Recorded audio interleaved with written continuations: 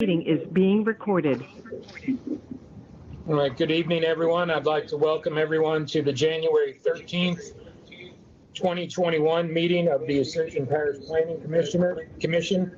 All commissioners, with the exception of Ms. Hutchins, are currently present. I would ask everybody to place your hand over your heart for the Pledge of Allegiance. I pledge allegiance to the flag of the United States of America and to the republic for which it stands, one nation, under God, indivisible, with liberty and justice for all. And I think the protocol, Ms. Stacy, can you read the entire agenda for tonight's meeting, please? Yes, we have the election of officers, chairman for 2021 and vice chairman for 2021. We have the staff report, which has the subdivision status for January 2021. We have the approval or denial of the minutes and written decisions of the December 9th, 2020 Planning Commission meeting. For the consent agenda, we have affidavit of mortgage declaration for Pedro and Maria Alfaro, lot 11, 6231 Highway 44, Gonzales, Louisiana. Affidavit of mortgage declaration, Kristen Bro, lot 1A1, 12233 George Lambert Road, Santa Monica, Louisiana. Affidavit of mortgage declaration, Timothy N. Taylor, lot B12A1, 8381 Paul Road, Santa Monica, Louisiana. Final plat approval, Pelican Crossing, 5th plat filing, Quality Engineering and Surveying, LLC, District 2. We have public hearing to approve or deny the following preliminary plats. Claire Court, Franklin Taylor Incorporated, District 8. Buzzard Roost Industrial Park, first filing, Quality Engineering and Surveying, LLC, Council District 3. Windermere Crossing, Quality Engineering and Surveying, LLC, Council District 9. And under old business, we have Anson P. Tomplay property, lots 5A through 5C, family partition, Louisiana Land Surveying Incorporated, Council District 6. All right. Thank you, Ms. Stacy. I'd like to move on with staff. Please introduce themselves. Stacy Webb, Planning Commission Secretary. Eric Poche, Parish Planner. Jerome Fournier, Director of Planning and Development. Sean Chereau is here for duties. O'Neill. O'Neill Parrington, Parish Attorney. All right, and for all of you watching, if you want to participate with a public comment, the call-in number is 225-621-8636 with participant code 939496. That's 221-621-8636, and then enter participant code 939496. All right, the next item on the agenda is the election of officers for the 2021 year. First is the election of chairman. Mr. Dumas, do you have a motion for the election of chairman? I'd like to make a motion to recommend Matt Pryor to continue as chairman. This works beautifully. All right, we have a motion by Mr. Dumas, second by Mr. Furman. All in favor, please raise your hand to signify. Any in opposition, please raise your hand. Very good, I accept, and I'm elected. Then, all right, for the election of vice chairman, I'll make a motion to elect Julio Dumas as vice chairman. Do I have a second on that? Second by Robert. All in favor, please raise your hand. Any in opposition, please raise your hand. I don't see any hands raised. Very good. Item number 6 is the chairman's comments. I have no comments tonight. Item number 7 is the public comment on any agenda item. Again, that number to call in if you'd like to talk about any of the agenda items or leave a comment is 225-621-8636, and participant code is 939496. So 621-8636, area code 225. Participant code is 939496. And staff, how long is that line open?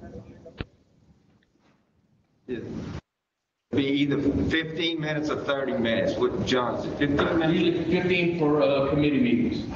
15 for committee meetings. I think we should do 30 minutes myself. Well, if it's committee meetings and that's the standard, we'll stick with 15 minutes. So do we have any comments, Mr. Poche, that you'd like to read in the record? Yes, I have several emails that I would like to read into the record. The first email is from Miss Angela Stanga, and her concern is over Windermere Crossing. Her email reads, the Planning Commission will address the approval of the subdivision Windermere Crossing January 13th. The one entrance exit to the proposed development and the forced right exit onto Roddy Road will cause a massive increase in traffic on the already substandard roads of Cannon and O'Neill. As a resident of O'Neill and employee of the school system, I travel these roads daily to and from East Ascension High School. The amount of traffic during all times, especially peak traffic times, is substantial. The posted speed limits are 25 miles per hour and 35 miles per hour on Canton and O'Neill respectively, of which hardly any drivers adhere to. The roads simply cannot handle the increase in amount of vehicle traffic that the new development and its proposed right turn only out of Roddy. Next email is from Mr. Jeremy Terrio. His concern is also over Windermere Crossing. Hi, my name is Jeremy Terrio, and I would like to comment about the Windermere Crossing development. I have lived in Ascension Parish for over 30 years and on Roddy Road since 2014. This proposed project has a single entrance against your subdivision guidelines. The entrance is further restricted because of LOS reductions at Black Bayou Road. Will this project not add 100 trips without any off-site improvements such as roundabouts? By sending everyone south, this will not further increase traffic. This will not further increase traffic on the narrow Cannon Road and also down Roddy Road at the next intersections. Why was this next major intersection at Roddy and Bayou Northeast not included in this study? As you can see, I have several questions regarding traffic because I live on Roddy and see the traffic. We sit for 2 and 3 minutes on a regular occurrence during peak traffic times to allow for safe conditions. Look at Table 8 from your ERA. Follower density will increase by nearly 25% on Roddy, which is rated a D. With actual Roddy travel speeds of 35 to 45 miles per hour with some assumptions, I estimate the gap time will be reduced from 10.1 seconds to around 6 to 7 seconds. When studies show the acceptable gap time for traffic is 6 to 7 seconds. This roughly a 40% reduction in gap time will be significantly felt. When I saw 103 tiny lots on approximately 28 acres of land, I was surprised. My first question was answered by note 5 on the plat reading, all lots shown hereon have the minimum lot size and lot frontage. I understand development in progress, but when someone builds something to the minimal code or max density, do we not allow them to build the worst possible thing allowed by law? I encourage you to consider the traffic and also our flood basin. Let's have responsible growth. How bad is it if this development recognizes the traffic impact was severe enough to self-impose a no left turn entrance? Would this just not force the traffic problem further down the road on someone else and without improvements to their roads? Why would they not reduce the number of lots to get the trips to an acceptable level for left turns? I ask you to deny this approval as it was 2 years ago. Signed, Jeremy Terrio. Next email is from Miss Jessica Kane or Kuhn. Sorry if I pronounced your name incorrectly. Her email reads, please do not approve the Windermere Crossing plat. The construction of this subdivision will cause my property to flood. One house recently built next to me has caused my yard to retain water. Over 100 new houses would be catastrophic. Also, the subdivision will add 200 plus vehicles driving on daily on Roddy and Cannon and O'Neill Road. Roddy cannot handle the traffic. O'Neill and Cannon are substandard. None of these roads are in good enough condition to handle current traffic, much less added traffic. Thank you. Next email is from Ms. Rebecca Mobile. Her concern is also Windermere Crossing subdivision. I would like to start by stating this Windermere Crossing does not meet code, having only one exit, and I am concerned as to why its plat has made it to this meeting. The code states that subdivisions should have more than one exit street. There is no precedence because each subdivision plat is to be treated as a case-by-case basis. I have been told by more than one parish council members that they are concerned about being sued by the developers if they do not approve the subdivision plat as long as it meets code. This makes me feel hopeless for our parish's development. If every inch of our parish can be developed into small lot subdivisions as long as they meet code, this would mean we could have no planning of infrastructure, never catch up with roads, schools, etc. Then this was brought to my attention by Lance Brock, zoning official. The zoning officer is responsible for administering the Ascension Parish Development Code 2003 in order to guide development in the parish as outlined in the 12 principles adopted by the council. 1, protect public safety and property. 2, manage growth. 3, preserve the rural character of the parish. I'll stop there for now because those 3 principles are my concerns about the building of this subdivision. Number 1, protect public safety and property. A, one road exit causes danger. Any need of evacuation from 103 homes that can only turn right out of this subdivision, impeding emergency vehicles, fire trucks, ambulances, police cars. Possible problem with school buses. B, pedestrian. There are no sidewalks, not to mention shoulders on Roddy, Cannon, O'Neill, Black Bayou Road. Adding 103 small lot houses will increase foot traffic.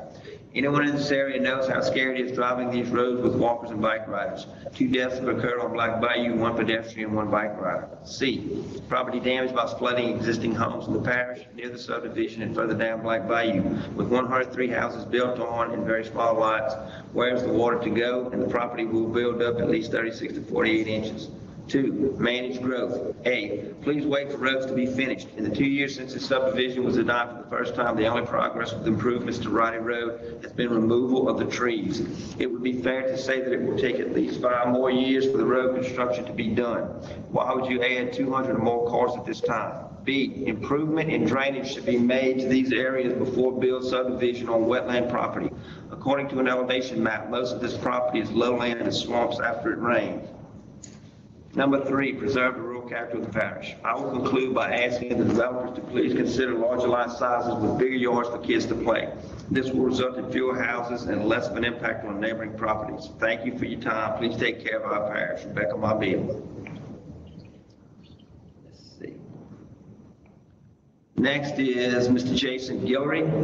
He writes, his concern is for Windermere Crossing as well. To whom it may concern, I'm writing in opposition to the proposed development of Windermere Crossing. My home faces Cannon Road, and while I do not have the official results of the traffic study, I do have a genuine concern for the traffic realities that occur on Cannon Road between Roddy and Highway 44. Let me start with the posted speed limit. Along this section of Cannon, the posted speed limit is now 25 miles per hour. Now, what I'm certain the traffic impact study won't show is the actual speed at which most vehicles maintain while traveling this road. I can assure you it's well over 25 miles per hour. Just in the last couple of years, I've seen evidence of vehicles having left the roadway and demolished a neighbor's fence, which has since completely been removed.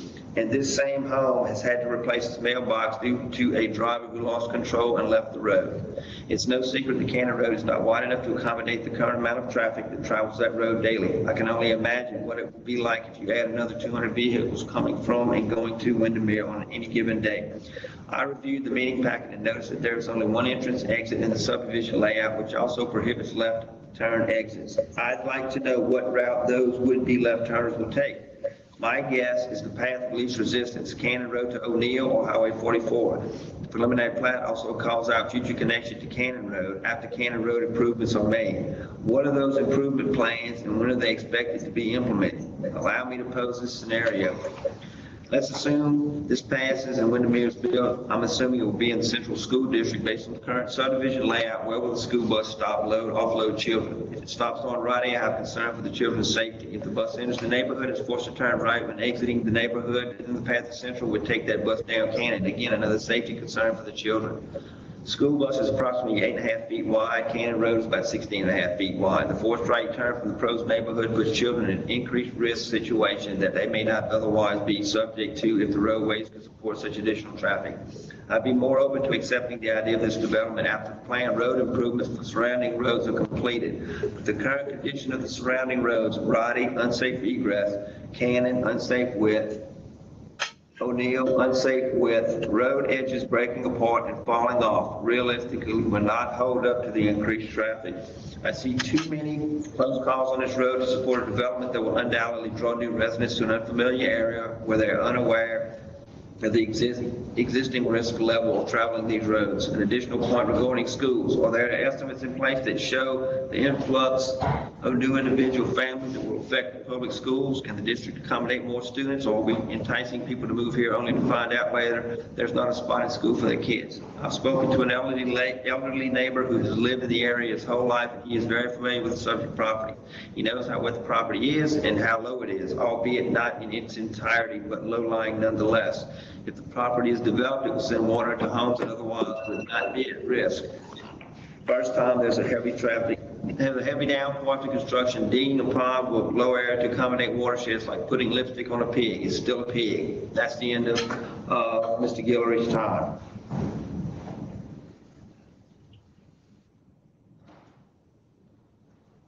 The next email is from,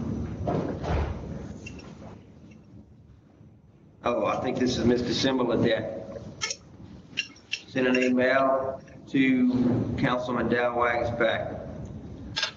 Says, good day, Mr. Wagsback. I'm emailing you today with concerns about the Windermere Crossing development that is coming before the council for consideration. My name is December Ladette. I'm an adjacent property owner and resident. I also drive a school bus for the Ascension Parish School Board. I drive my route daily through this particular area, so I know the roads and the shape they are in and the amount of traffic that is already existing without adding 103 homes and 200 plus additional cars.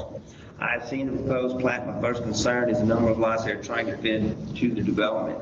It would be so much nicer to make the lots wider and the houses a bit farther apart for nicer, bigger homes, so that they would not just be starter homes, but forever homes for growing families with room for off-street parking and big yards for the kids to play instead of in the streets. But this is wishful thinking. I know as a developer, it's just that. Developers and not residents of the communities they are developing. On-street parking presents particular challenges for the school bus as well as other parish emergency vehicles. The other concern is that there is only one entrance exit to the development, and that is on Roddy Road, which is in horrible shape as of right now, with much needed work coming, but not started, and how long to completion. My question, why not wait till the road is improved before adding 200 plus cars to it daily? Second question, there should be 2 exits for this development. Why would you approve it with only 1? Third question, if Canada is not wide enough for the entrance, why would it be acceptable for 200 plus cars per day onto Roddy Road with first intersection and opportunity to exit Roddy onto Cannon, which is deemed unfit to carry that traffic? Next street over O'Neill, which is in disrepair and crumbling like Roddy Road, which cannot and should not have to handle the additional traffic. We, the residents, are not asking to haul up new developments, only that they be in step with our infrastructure. We see many developments coming up, but the roads are not receiving the same attention as every piece of empty land left in the parish. And if the ordinances are tying the council members' hands, please let's change the ordinance that dictates how big the lots are and where and when they can be built. It seems that the houses keep coming and coming, smaller and smaller lots with bigger and bigger developments, and the roads, streets, and schools are left to play catch up. I ask that this development be halted until such time that 2 safe entrances and exits can be utilized, where they can turn right or left entering or exiting the development, and after Cannon has been widened to handle additional traffic, and after the road improvements that are needed and planned are completed. Further ask that they make the lots bigger, therefore less houses for less impact on adjacent community and existing neighborhood. Please consider my concerns and bring them to the adjacent community and existing. Please consider my concerns and bring them to the attention of the other council members as you take this development under consideration. I also need information on how to attend the virtual meeting. Please reply with invitation to the meeting. Sincerely, December Ladette. Next email is from Ms. Connie Burke. She is also concerned about Windermere Crossing subdivision. Christopher and Connie Burke. My name is Christopher Burke, and I live at 41390 Cannon Road. I'm opposed to the approval of this subdivision due to the substandard size of Cannon Road and the additional traffic that this development will direct onto Cannon. Cannon Road is extremely narrow, only 17 feet wide, so narrow that it does not even have a center line. The act of passing an oncoming vehicle on this road must be done with extreme caution. When passing large pickup trucks or utility delivery vehicles, it can only be done safely if both vehicles ride the outer white line next to the ditch. Occasionally, this does not happen. Collisions occur, or someone must go off the road, possibly going into the ditch or striking objects along the roadside. My neighbors have lost side mirrors from collisions with oncoming vehicles. I have found a side mirror in my ditch, and just 3 weeks ago, my daughter's friend pulled into my driveway with the side mirror hanging from her vehicle. A large pickup truck was traveling toward her and was not hugging the ditch on their side, which left her no room on her side of the road. She had to make a decision, hit the oncoming vehicle or hit the trash can. She chose the trash can. Adding a major subdivision with 103 homes that will place additional traffic on a very narrow, substandard road would be poor planning and irresponsible. I propose that this development be rejected until the local infrastructure is prepared to safely handle the additional traffic. Next email is from Ms. Patty Manuel. Her concern is also for Windermere Crossing Development.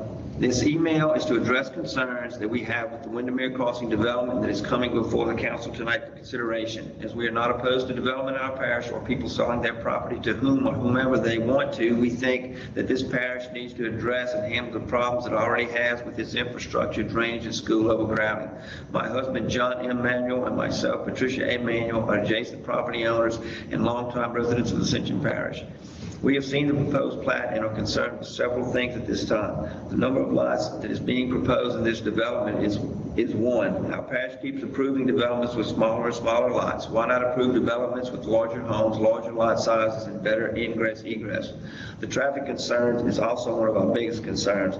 Back in 2016, the parish approved a traffic impact fee on all permits in our parish. Where has all that money gone, as we do not see that much improvement in our parish regarding our roads? On a daily basis, the traffic is getting worse and the roads are getting terrible to drive on. Why not wait until the improvements are done to Roddy Road to approve this development? One of our biggest concerns is the major subdivision development with only one exit. It's my understanding that our parish has an ordinance that requires 2 exits in a major subdivision, so why would the council even consider approval of this plat plan?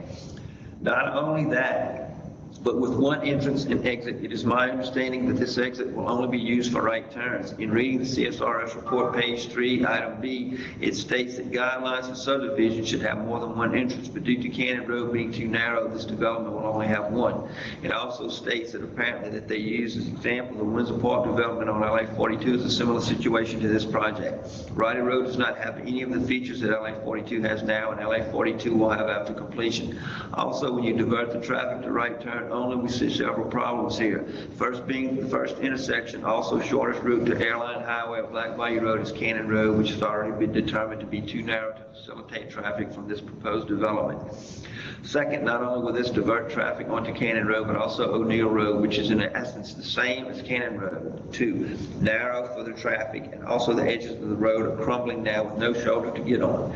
Currently on both Cannon Road and O'Neill Road, you have to pull over as far as you can and nearly stop at meeting oncoming traffic.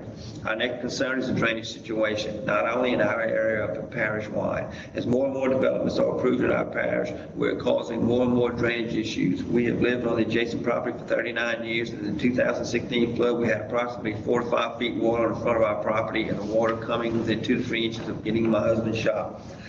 We understand that this is the highest the water has ever been in our parish, because we keep developing in our parish in areas that are flood prone and already have drainage issues. Where is this water going to go? As we live next to the public drainage canal that runs into Black Bayou, this development will also be next to it. Our concern is with most of these lots already at 11 feet and above floodplain, that they are not allowed to add 36 inches of fill. Also, the public drainage canal needs to be cleaned and dug. We just do not want more water diverted on our property. That's the end of Ms. Manuel's time. The next email is from Ms. Kelly Jean. Her concern is also with Windermere Crossing subdivision. I was made recently aware of the proposal for the 103 lot subdivision in our area near my newly built home off of O'Neill Lane. After reviewing the layout and proposed plan, I'm concerned as a homeowner that my property will be significantly affected should this subdivision come to fruition. Not only does the lot visibly collect water from heavy downpours, a significant portion of the layout is considered potential non-jurisdictional wetlands. As a taxpaying citizen of Ascension Parish and military veteran, that would indicate to me hands off. This area in Black Bayou cannot sustain a major development such as this without negatively affecting the surrounding property when the next big rain event occurs, and I'm not even referring to the 2016 flood here. The water will have to go somewhere despite the proposed lift station and sewage treatment plant. I've seen Black Bayou at its max level. It covers Black Bayou and floods nearby homes. Now this developer is proposing additional drainage into Black Bayou. Regarding the traffic nightmare that this subdivision would create, since the developer is proposing left turn restriction out of the subdivision onto Roddy Road, this would ultimately divert traffic to Cannon and O'Neill for travelers going toward Central Primary School. These roads in their current condition are not equipped to handle an influx of traffic that this would ultimately generate. I hope these genuine concerns are taken into consideration in approving or denying Windermere Crossing's preliminary plat this evening's meeting.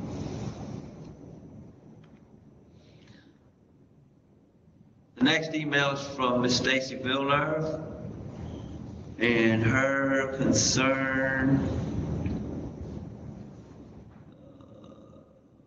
let's see, make sure I get this right. It's got, yes, it's also for Windermere Crossing proposal concerns. This was addressed to Mr. Fournier. I wanted to provide you with a copy of the letter I sent to Dow Wagspack. Please take into consideration the poor conditions of the surrounding roads, Roddy, Cannon, O'Neill, the safety issue of having only one entrance exit, floodplain drainage issues that this would cause, and the number of houses, sizes of lots they're proposing. I'm not against development. I do, however, have concerns when our infrastructure never seems to be prepared to handle said developments. Why couldn't it be suggested to go with bigger lot size for more rural type living that matches the surrounding area, instead of cookie cutter homes built on top of each other? This would also help with the traffic issue, since it would be less number of people in that location. Even with this idea, the roads still need to be improved before we add homes. In my opinion, I noticed a few principles on your website: protect public safety and property, manage growth, preserve the rural character of the parish, discourage development in the 100-year floodplain. I just thought I'd share them as a reminder. This is Ms. Villeneuve's letter to Councilman Wagspack.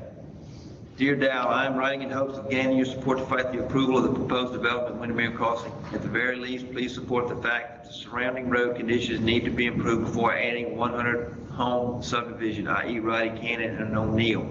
I have concerns about the one entrance exit. Is it safe to only provide one entrance exit? There's no way Cannon can handle an entrance exit, which I see has since been removed from the proposal.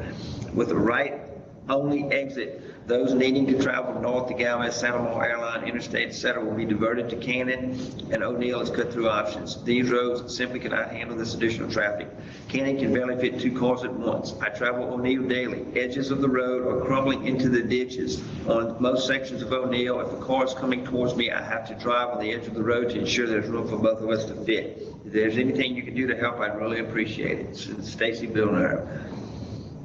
Okay, that's good. No. This next email is from Ms. Jada Lee, Jada Burke. O'Neill, this is a reference to Windermere Crossing subdivision as well. Good morning, my name is Jada Burke. I currently reside at Little Place off of O'Neill. I heard that a possible subdivision is in the plans off of Cannon Road. I do not agree with the plans, especially the Cannon Road is so narrow and it would be so hard to divert traffic. When we have heavy rain, the stop sign on O'Neill that crosses over Cannon and floods every time, but it's passable. That part is what concerns me, because if there's already flooding in that part, imagine what could happen if a subdivision is built right there. The water could possibly go higher and get to where we cannot pass it. I don't believe that O'Neill and Cannon Road have the structure, especially when we already are crowded out here.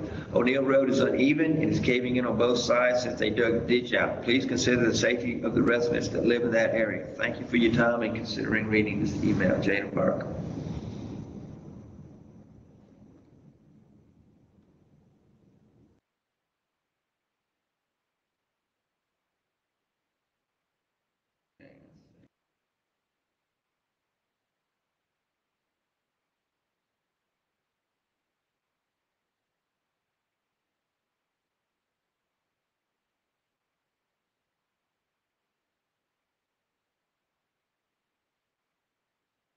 Any more? Yes, there's 2 more. Oh, that's what it, give me that Christie Adams, that one you got there. I think I've read just about all of it.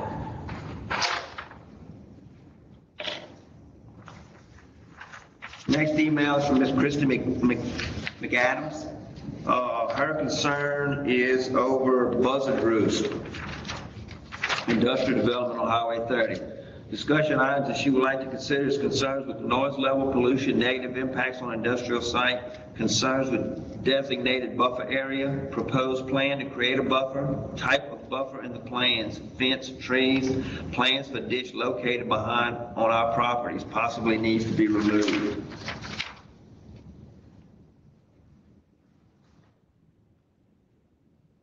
Next email is Mr. Norbert Latham.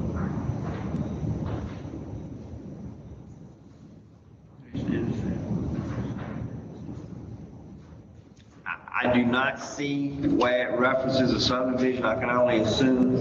Ma'am? Mr. Latham? Oh, it's Buzzard Roost. Yes, I'm sorry. Okay. Mr. Latham is concerned about Buzzard Roost subdivision. It states, my concerns are such: drainage. The drainage in the neighborhood is already fair to poor. Will building behind our properties tie into our drainage system? If so, who is responsible for maintenance? Will it get covered? I am concerned if what manufacturer will let run into the ditches near our homes. Will the elevation of the new buildings be greater than the elevation of our properties? Will the grading be done away from our homes? Sewage. Will the properties have on-site treatment plants? If so, that will allow for businesses to run the water through the drains of our ditches if in fact those businesses are tied in. Will they then cover the ditches? What will be their maintenance requirements? Thank you, Mr. Norbert Latham. Okay.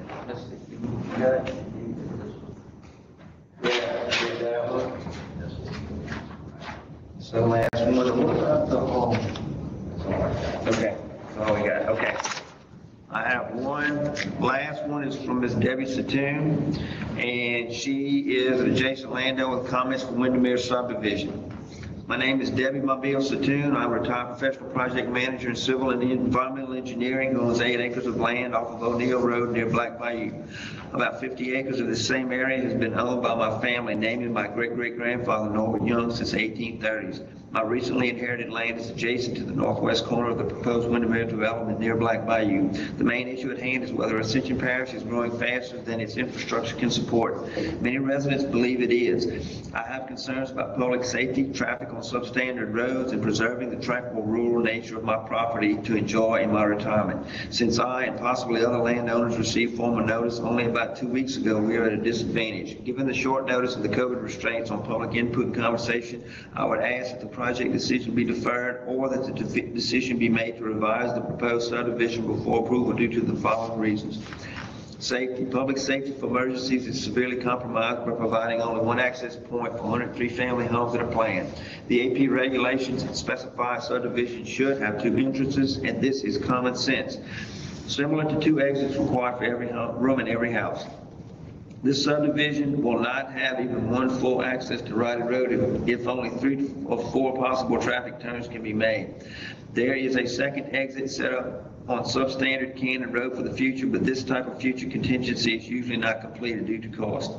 Think of 103 families or about 300 people affected by flood, fire, or nearby hazard. Of 100 cars in line up on 2 streets to use 1 exit onto a heavily traveled road.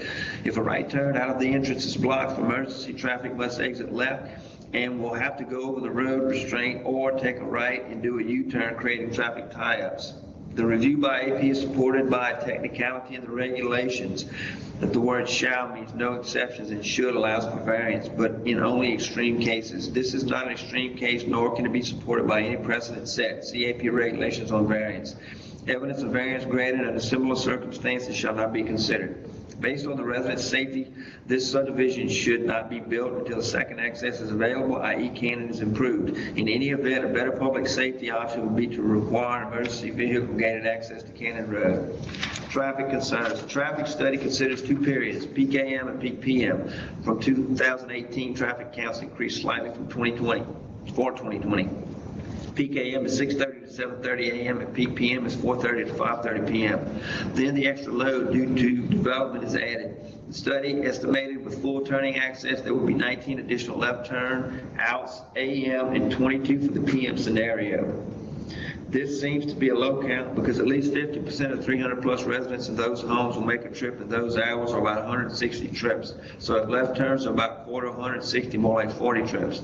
The development cannot be approved if it decreases road traffic 1 level of service grade, 6 LOS level service from A to F. In left out case, it did degrade Roddy Road, now rated as D for northbound and C for southbound during PM peak to an E level. That's the end of Mr. Toone's 3 minutes. And yes.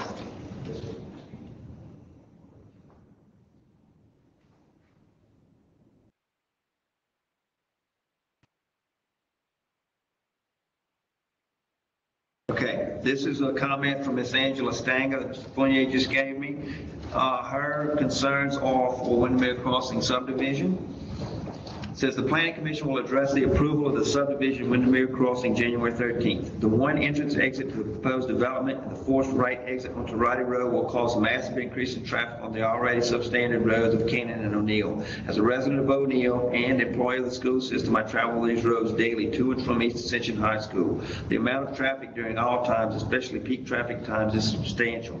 The posted speed limits are 25 miles an hour and 35 miles an hour on Canaan and O'Neill respectively, of which hardly any drivers adhere to. The roads simply cannot handle the increasing amount of traffic, vehicle traffic, that the new development and its proposed right turn only out of Roddy.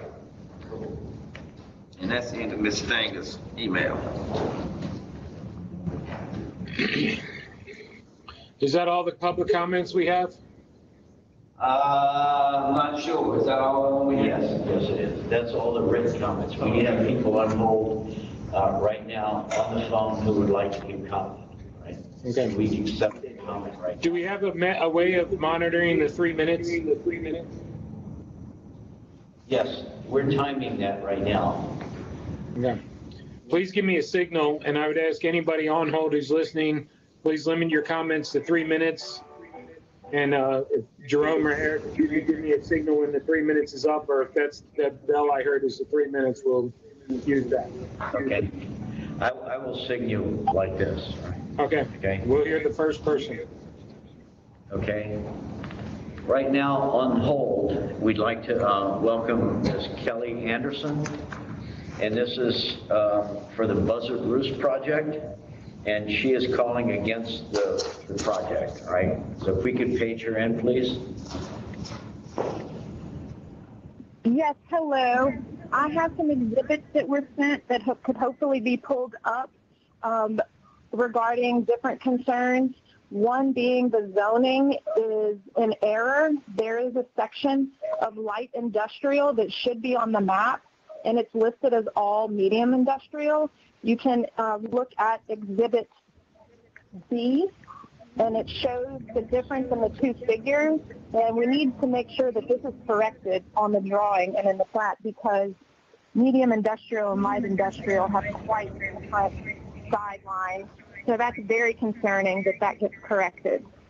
Exhibit D also shows the ordinance that was passed and all the documents from that ordinance that was passed that supports the error that I'm trying to correct. Next, we wanted to stay on the record. This can be found in Exhibit D as well. The landowner agreed to never connect any roads to Robert Wilson Road. We understand the preliminary plat does not draw anything, but we needed to stay on the record because he agreed to this with us. Next is the buffer zone. This is also in Exhibit D. It was part of the parish ordinance that was passed.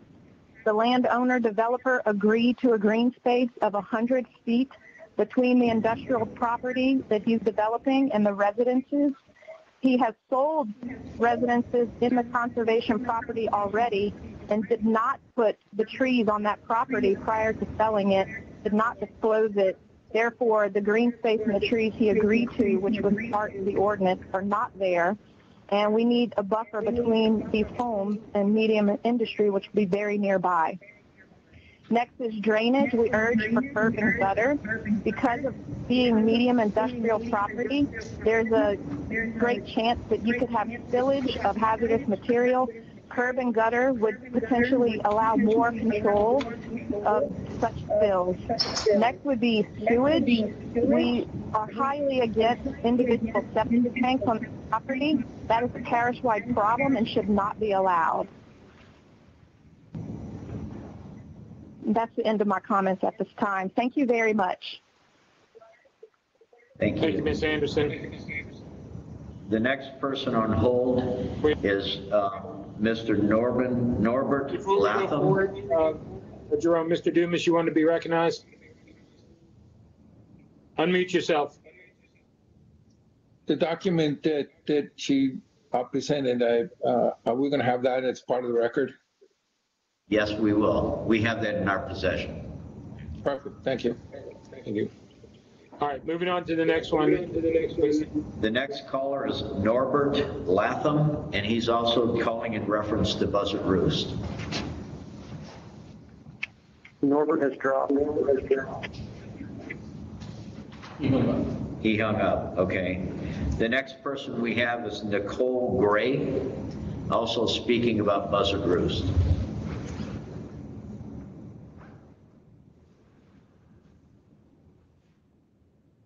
Go ahead, Ms. Gray. What was that, John? They're not there. Is Ms. Gray present? Okay. The next person we have is Shannon Vickers, also speaking on Buzzard Roost.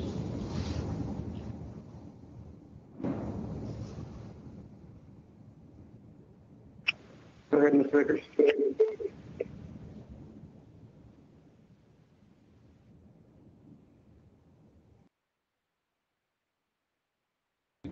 to see if- Is there some problem with the phone connection that these people, or are they just dropping off the line?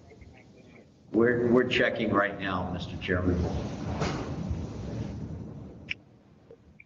They're on the line and unmuted. We should be able to hear them.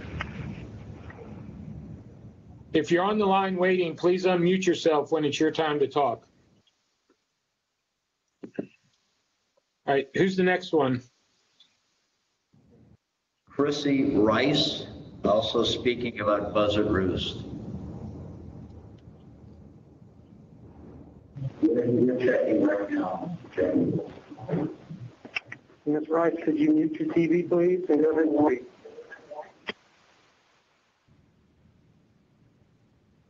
If you're on the line waiting.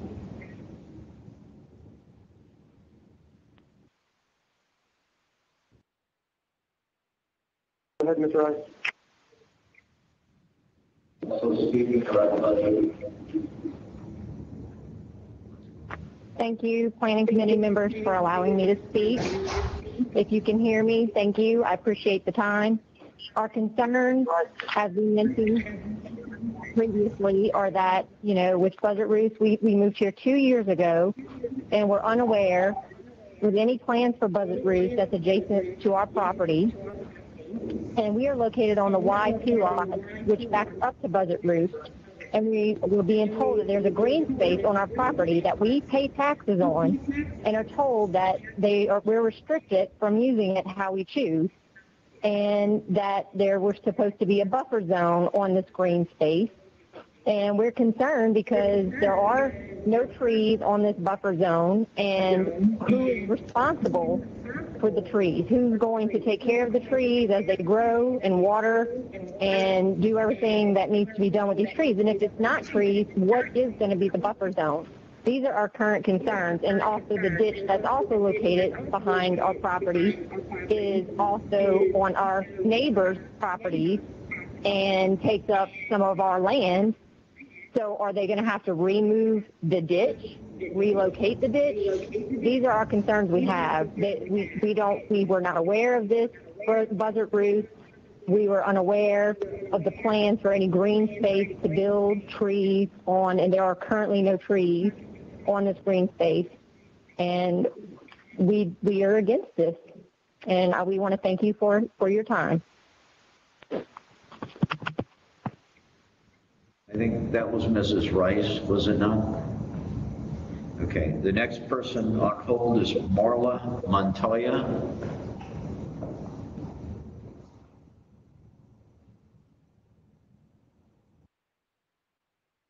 Go ahead, Mr. Montoya. Also speaking on Buzzard Roost.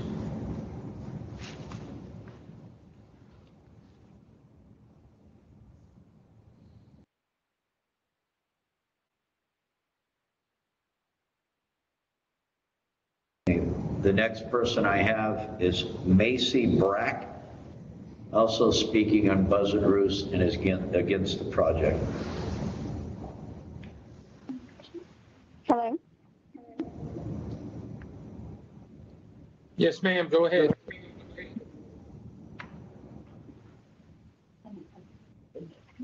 Hello? Yes, ma'am, we can hear you. Please go ahead.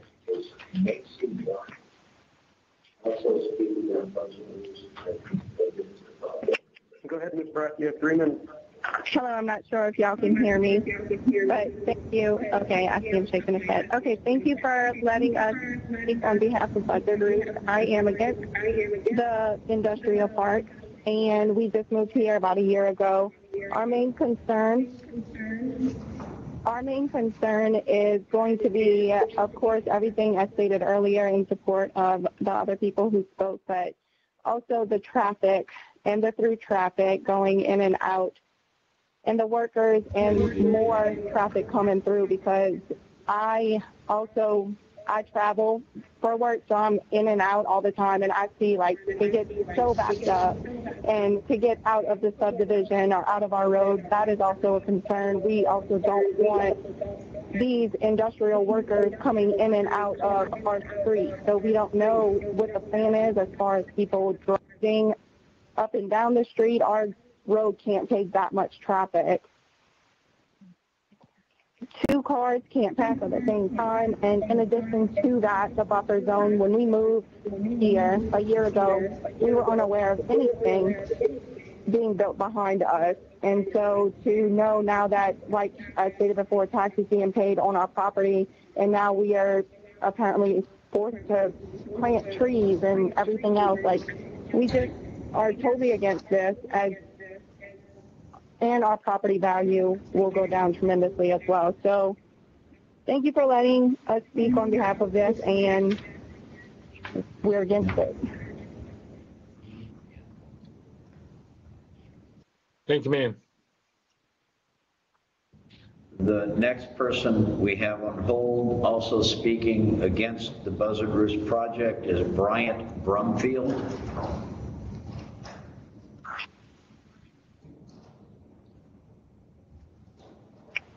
Go ahead, Mr. Brumfield.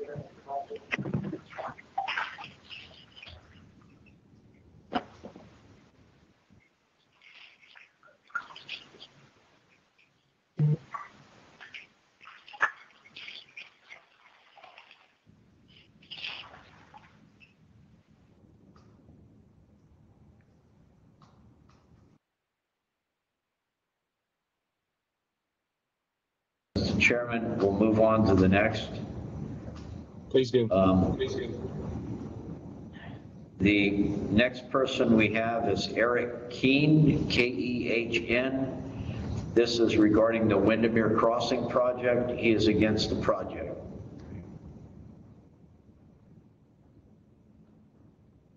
Go ahead, Mr. King.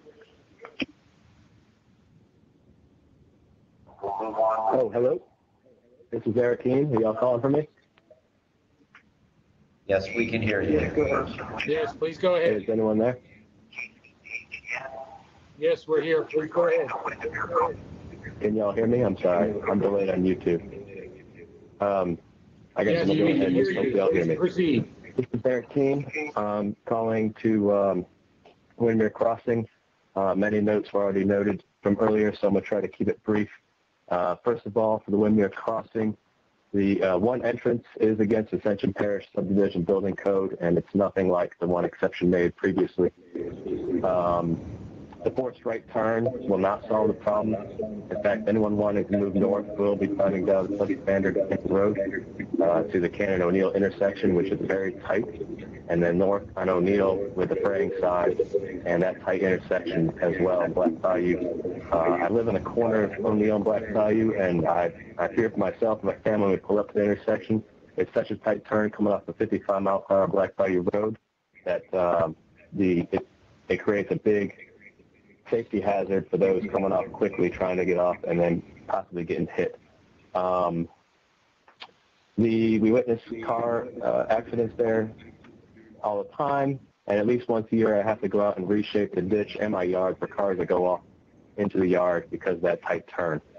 My children know not to go within 10 feet of that road because of the hazards there, and I can't take any risks, and more traffic will certainly make it worse. I was told at one point several improvements have been made in the past 3 years on the roads for Roddy, Cannon, O'Neill, and I drive those roads daily. The only thing I see different from 3 years ago is that trees were cleared and potholes are filled. And I know contingencies are a part of subdivision building, but I've heard too many bad stories about contingencies being waived in the future and or carried out several years later after the safety hazards have already been present for so long. Also, the projection numbers I heard in one of the emails earlier, I also agree. I have a hard time believing the numbers they put for traffic projection numbers. There is no way they're only going to have a handful of extra cars during peak times with that many houses in that area. And finally, my number 5, I looked at the property and elevation map, and that whole area is the same elevation as family land nearby there, and I have personally witnessed that Black Bayou overflowing water into that area several times throughout the year, and it even comes close to property with existing homes on it. If we eliminate that retention area, it's most assuredly going to displace that water into the homes that already exist, and that is a huge, we really need to do something to prevent that before we eliminate that area. Thank you very much for your time and listening. The next person I have is Debbie Satoon. She also sent in an email that was read into the record. Mr. Chairman, I'll defer to you as to whether you would like to listen to Ms. Satoon. Well, our policy is to have, you get one shot with 3 minutes. If she sent the email in, then I think she's had her say. If it's on the same issue, if it's a different issue, then certainly we'll let her be heard on that. But I don't think that we've ever allowed somebody to speak more than once on the same issue. If we were doing live, she would get 1 3-minute time period. So I'm not going to hear more of that. We already heard it. Okay. The next person then on the list is Rebecca Mabel. She is speaking against the Windermere Crossing project. Go ahead, Ms. Mabel.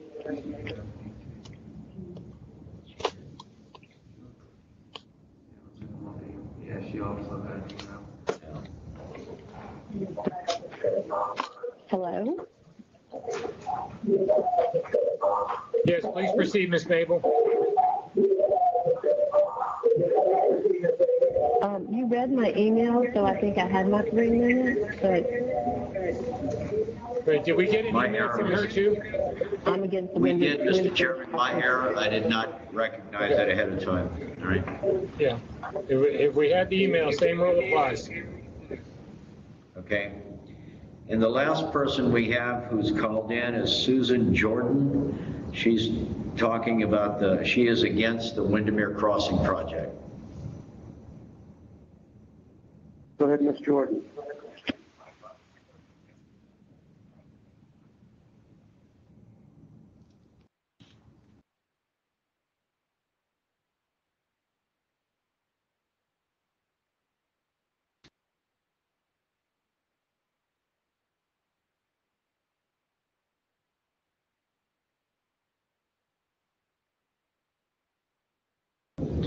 Is she there?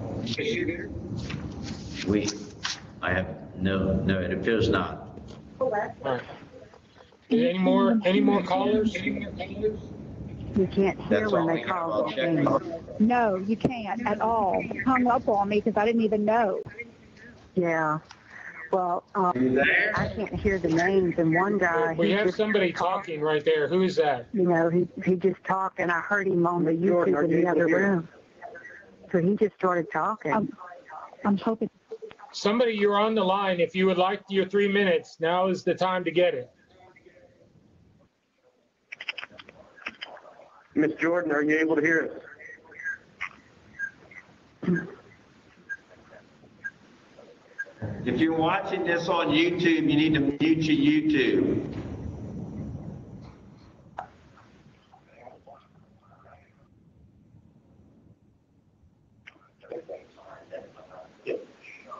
Is she on the line? She is still on the line, but we're not hearing her.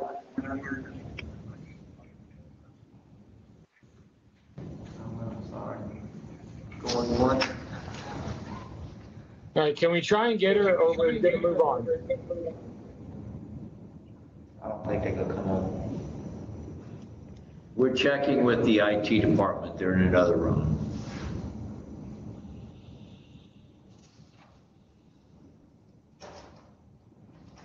No other callers. There are no other callers, Mr. Chairman. All right. Any more public comments? I only have one, Mr. Chairman. I have an email from Mr. T. Banker, and he says, "I am against it." And that's referencing the Windermere project. Okay. Yes, because that's Tim Banker, he lives on Variety, so that's what that is. Okay. Any other public comments? No. All right, we will move on then to the engineering staff report.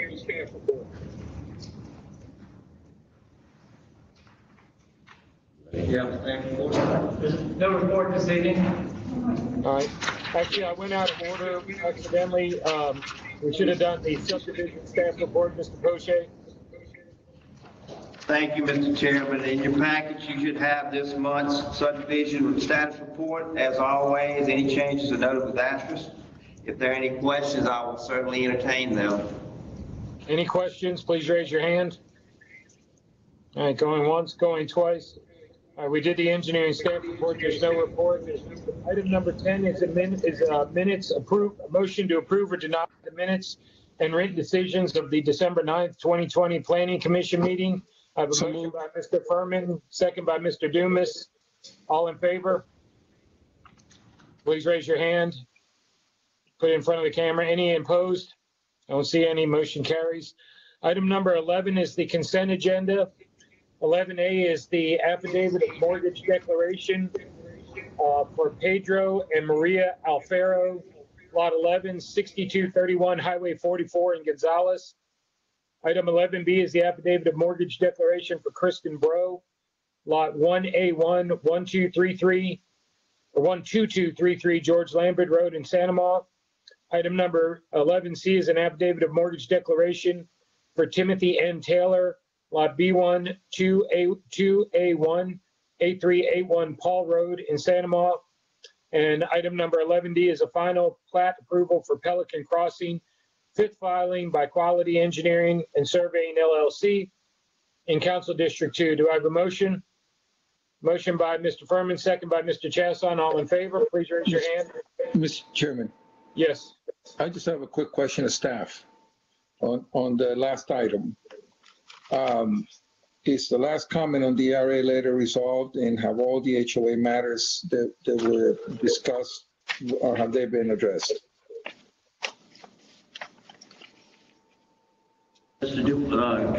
Commissioner Dumas, are you referring to the final plat approval for Pelican Crossing? Yes, sir.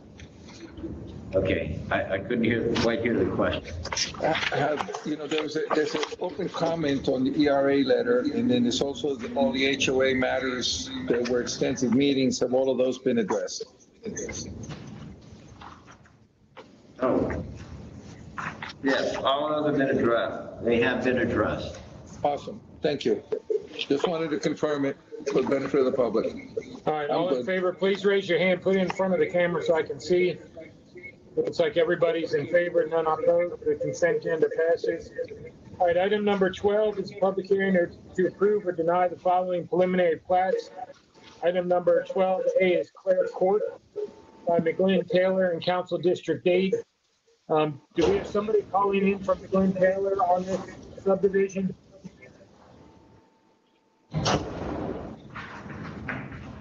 Staff, do we have somebody calling in from McGlynn Taylor? Oh, yes, sir. Yes, sir. Mr. Fournier just went out to get them. Okay. I assume it's Miss Jackson. They're coming right now, Mr. Chairman.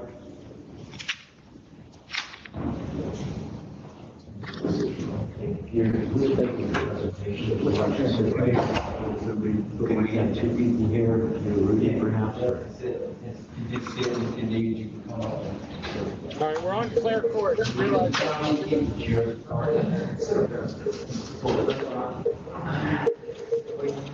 Jerome, we're on Claire Court.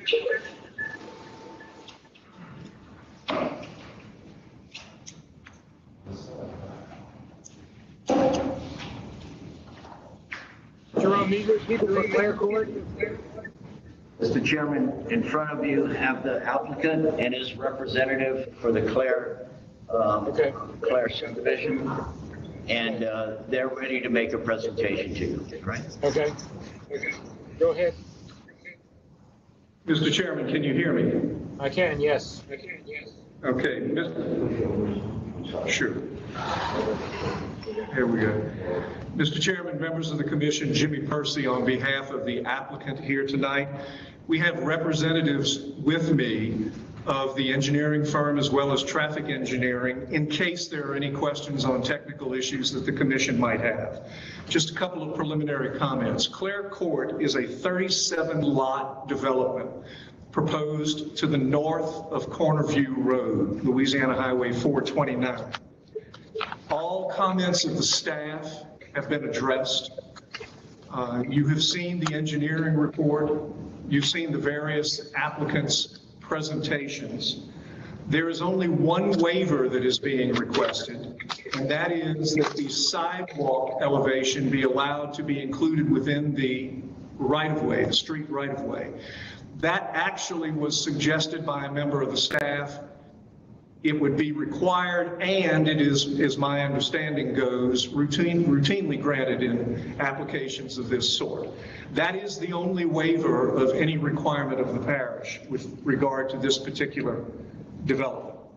The lots are 60 and 70-foot frontage, and again, it's a 37-foot development. With regard to drainage, very quickly, always an important issue. The development will actually improve the current runoff at the site. There is a retention pond at the back of the development, which is to the south of Bayou Goudin. Then there is the bayou, but this tract goes beyond the bayou to the north, and there is a detention area to the north of that, as well as another area that will be used for runoff in that direction. In addition to that, the development will actually widen Bayou Goudin at this location, which will improve drainage and runoff, not just on this site, but elsewhere in the general vicinity. With regard to the density, this lot meets all elements of the zoning code, and in fact, the zoning would allow for a density of, for example, almost 3 lots per acre. The proposed density of this particular development will be approximately 1.5 lots per acre, 1/2 of the density permitted by the zoning for this tract. With regard to traffic, again, another issue that we know is very important to the commission and to the parish. Members of this commission may recall that there was a development that was proposed for this same tract a little more than a year ago. It was called Evelyn Estates. That development, at the time a traffic study was done for that development, was a development proposed to be 55 lots. As I've indicated a couple of times already, this development only proposes 37 lots for this. As you can imagine, that dramatically changes the traffic study. Because this development that's before you tonight reduces the number of lots below 40, 37 lots, there is no requirement in its traffic study for any consideration of nearby intersections. However, you already have before you, and the staff has referred to, the traffic study for the 55-lot development that was previously proposed. So I want to make very, very clear, there is no attempt to in any way change anything, but we need to point out the dramatic reduction in lots, which obviously dramatically reduces the trips to and from this particular development. The traffic study for this development says minimal impact on traffic on Cornerview Road. I might also mention that one of the nearby intersections that was looked at in the previous traffic study for the development of 55 lots was the Highway 73 Cornerview intersection. You will also recall that at that time, one of the proposals for that intersection was that a traffic light be installed. Well, a traffic light has in fact been installed at that location. So the bottom line is this particular development meets all elements of the parish policies, regulations, with the sole exception of the waiver that is requested for the sidewalk, and as I've indicated and will be indicated or would be indicated by the staff, which is routinely granted. The landowners, a representative of the landowner will be here to speak tonight. The developer of this tract is H1 Associates. One of the principals of H1 Associates is Jeff Valley, longtime resident of Ascension Parish, family lives here, has the best interests of the parish at heart, wants to do a development that meets all of the policies, rules, regulations, and ordinances of the parish. And that's what we bring before you here tonight.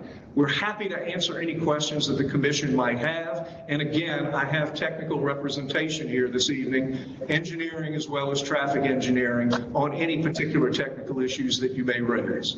Thank you, Mr. Chairman. Thank you, Mr. Percy. Staff, I'll just ask you, does both the engineering standpoint and planning staff, does this meet all the engineering guidelines and court ordinances and the subdivision guidelines and ordinances? Yes, it does, Mr. Chairman. All right. Anybody have a question, a comment for Mr. Percy or any of the other representatives here, or a motion? Mr. Chasson.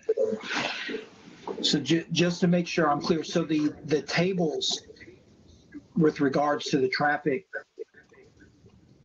analysis that's in the letter from CSRs, those were actually not done for this Clare Court subdivision. Those were the ones done for Evelyn Estates. That is correct. So the conclusion about needing a, what was it, roundabout or whatever it is, it talks about as far as the mitigation here, that was due to a subdivision that had, for the subdivision that had more lots with more trips. Well, that is correct. I want to be very, very careful when I tell you, and I want to make sure that the commission understands, yes, in answer to your specific question, that is correct. Those tables were all done at those intersections with the development as proposed with 55 lots. You may also recall that shortly before the previous meeting on that prior development, the developer proposed to drop the number of lots in that development to 43. However, there was not an additional traffic study done, so that is correct. That previous traffic study was done when that was proposed for 55 lots. But I also want to make sure that what's clear is what those tables are reflecting is what you see at those intersections. And a projection of, if you will, what impact there might be with the development of 55 lots. What the traffic study in this instance says is traffic on Cornerview, which ultimately may flow in either direction to those intersections, the traffic impact on Cornerview is minimal. And I asked the engineer, and he's here tonight, does that mean negligible? Yes. Minuscule? Yes. Hardly or barely noticeable? Yes. So the bottom line is, with 37 lots, the projected impact under the traffic study is negligible, minuscule. I'd like Mr. John Sherrill, engineering agency. All right, Mr. Chair, are you able to hear me from here? Okay. Mr. Chasson, as we're well aware, the traffic policy, the ERA is allowed to decide what threshold study to decide on. The projected counts is the primary governing decision. However, so even though this project was less than a 40, you'd have to look at intersections. We knew that we already had available information to talk about the existing condition. So these tables are applicable and most useful to analyze what is the existing condition of these off-site intersections. So the portions that talk about build, the build part is based on 55 lots. But these tables are useful to look at what is the existing performance before anybody adds any trips at all. So we have the available information, so that's why it's included in this report, and it's for the planning commission to decide how or if they would want to use that information. So I didn't want someone to think that it came from a previous study, therefore everything on those tables are no good. The existing condition you put on those tables is the reason why we have it in this report. And with all respect, Mr. Chesson, that's why I brought it up initially, so that you knew everything that's on the table before you.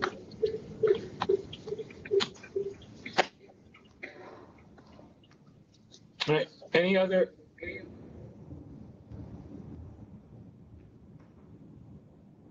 You muted the line, Matt. We can't hear you.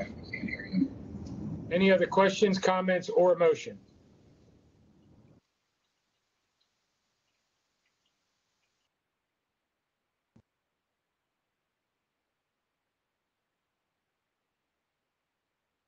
Somebody want to make a motion? Well, I just have one quick question with the sewage. Will that be tying into the eventual parish, or is that going to be a standalone? Under the current configuration of the subdivision, it's going to be a standalone system. If there's a requirement, there's a trunk line available in the future, the project will very likely tie into that future line. Thank you. Mr. Furman, you raised your hand also. And Mr. Furman first, or Mr. Davis? Yeah, real quick, I got a question for staff. If we allow the sewer treatment plant to be at the rear of the subdivision at some time that a trunk line comes in, who's going to be responsible for the force all the way from the back? Mr. Commissioner Dumas, I'll let the engineer review that, but typically we're allowing gravity flow down the sewer plants. And this would probably be the most reasonable configuration of the sewer. But Mr. Cranko, can you address that, please? Yeah. I'm not sure I caught the entirety of the question. So the question is, who would be responsible for maintenance? So the question is, you're putting a sewer treatment plant at the rear of this cul-de-sac, so it's going to be gravity flow all the way to that. But sometime there's a trunk line that the parish or somebody will build on Corner View. They'll be required to connect to it. Who's going to connect that? Who's going to build the force main that's going to go from the new pump all the way to the sewer treatment line at the street? I mean, so right now we're going to gravity to the rear and, pump at that location into that proposed treatment plant. But at some time, if there's a trunk line on Corner View, then that lift station, wherever it's located in the, the development of the plans, the force main can be rerouted to that trunk line if it's ever installed. Right, but it's going to be costly to go what? The distance all the way to the rear to connect that. Tear down the street or whatever. It's going to be expensive. Someone's going to have to pay for that. I guess what I'm getting at is that I would rather see the sewer lift station in front in the rear, so that in the future somebody doesn't have to do that. But not the engineer reviewing agency, Sean, would like to make a comment on that. Yeah. Should there be a trunk line on Corner View or anywhere in the area, whoever's designing consolidating systems, they would need to consider consolidating the adjacent subdivision to the left. There is possibilities that it actually makes more sense to actually send this treatment plant, turn it into a pump station and pump it into the adjacent sanitary sewer system with the subdivision nearby. So in the pre-app meeting, we actually reviewed this with the utility department. This was the best location for the temporary situation and also the possibility, they could connect the adjacent subdivision to consolidate more than one treatment plant. I just wanted to make sure that we thought about it, that's all. Thank you. Yes, it was thought. Okay. Mr. Chairman, just something very quick. The landowner is here, a representative of the landowner, to speak in favor. And I just wanted to ask the indulgence of the commission if the landowner could just make some very brief comments. Okay.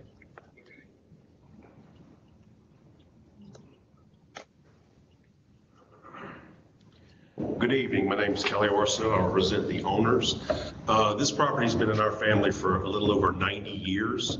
All of the current owners grew up on this property. But as we've established our homes elsewhere in the parish, we came to the decision it was time to part with it. As been stated previously, the proposed development falls well within the zoning guidelines. As stated, the lot density is half of what is allowed under the zoning.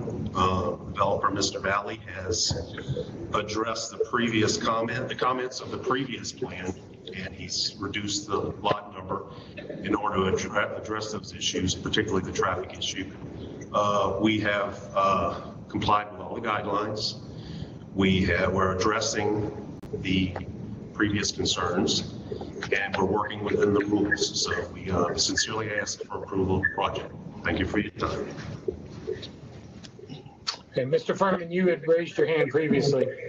Yes, I was making a motion to approve the project.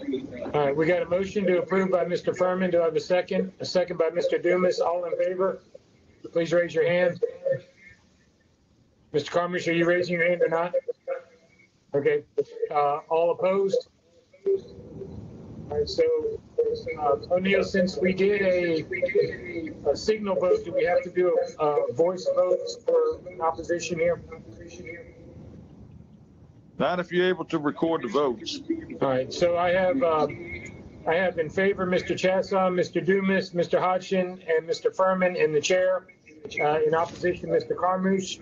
So that would be 5-1. The motion passes. Thank you, Mr. Chairman and members of the commission. Thank you. All right, item number 12B is Buzzard Roost. And obviously, we heard a lot of opposition to Buzzard Roost in the public comment section. Mr. Grenier, do we have Buzzard Roost people here?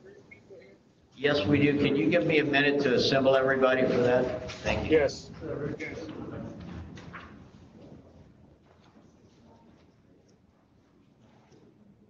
Matt, I'm going to take a bio break, so I'll be right back.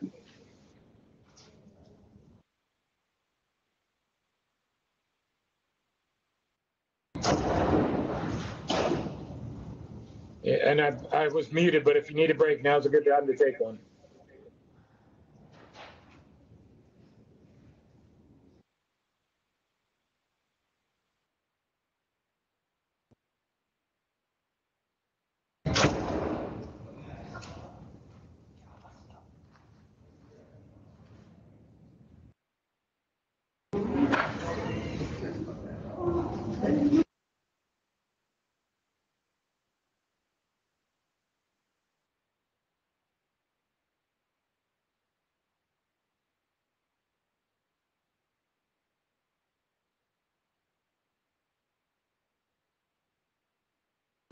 And then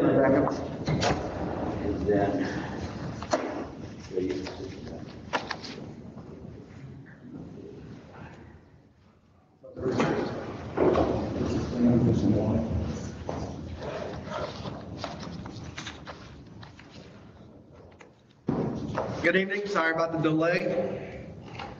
Getting us all routed in here. Hold on, Mr. Murphy. I'm not sure everybody's ready yet. Let me just make sure.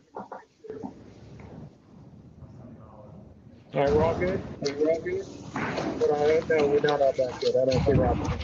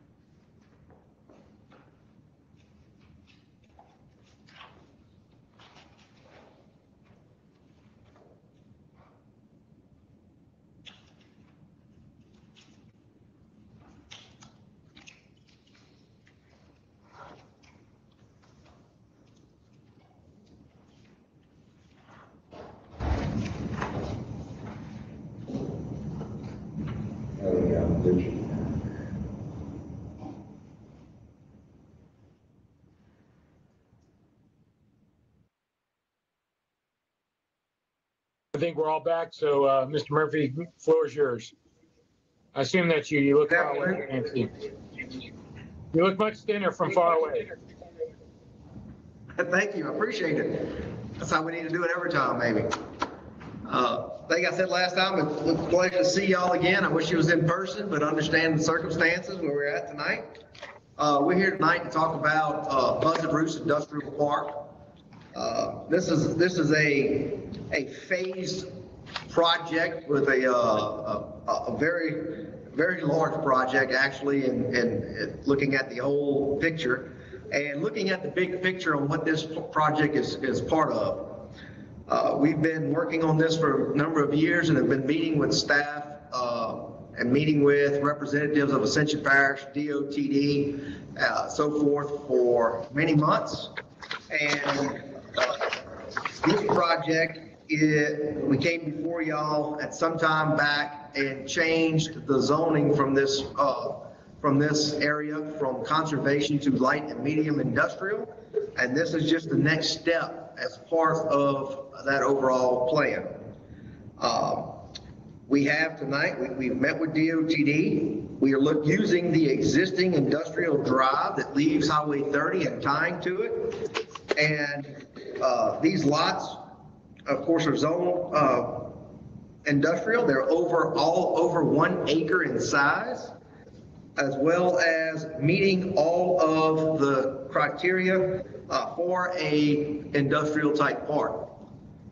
When I say that this is part of a bigger project or a bigger development in this area, if anyone was able to watch the transportation committee meeting on Monday night, DOTD and staff did a presentation concerning the proposed interchange at Corner View and Interstate 10.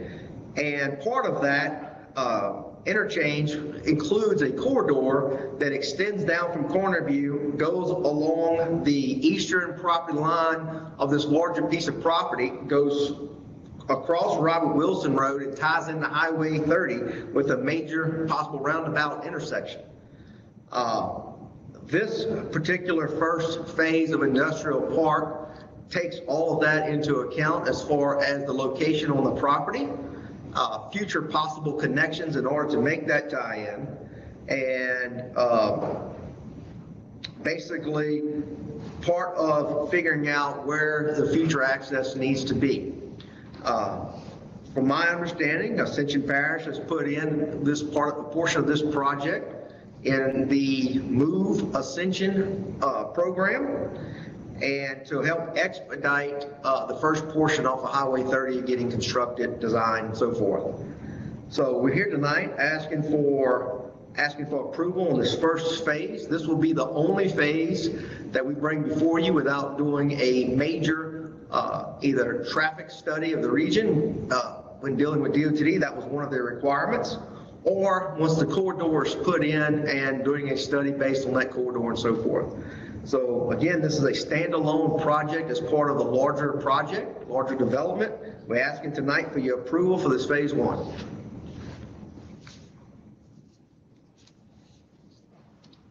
Staff, can you give us a rundown on the engineering side and the ordinance side? Mr. Chairman, I'll start off by addressing some of the comments that Mr. Murphy did in relationship to the larger picture. Yes, the parish has been in conversations with DOTD for some time now about a corridor that's going to take us from Highway 30 and would traverse through this property and go up to what they're contemplating as a new interchange at I-10 near the location of Cornerview. All right. We've been discussing that with DOTD. We've been having meetings with them for a couple of years now. This project, as Mr. Murphy said, would tie into that. As part of that corridor analysis and planned corridor, they're also looking at an east-west connection that would go from the new road all the way to 73. And this project right now, as they have it planned, would connect into that east-west corridor. All right, so it's one thing that we're trying to look at. One thing that we'd like to do is look at an overall picture of this project and get an analysis of the overall configuration as from a traffic standpoint and a street network standpoint as to how that's all going to tie in. All right, so that's one of the things that we've been talking about. We've been also communicating with the landowner of the property and looking at how we can acquire a right-of-way to help build that and get some assistance from him to build a portion of that corridor. And that's been an ongoing communication. As Mr. Murphy said, this particular project can kind of stand on its own because but it does have a connection to a road that the parish is considering. I wouldn't call it inadequate or substandard, but it's certainly not an ideal road that would connect into this, and that is Industrialplex Avenue, right? So with that said, I know that Mr. Giroux has some comments too that he'd like to make on this project, all right? Actually, I believe, most of my comments, I believe they're adequately addressed in our review letter.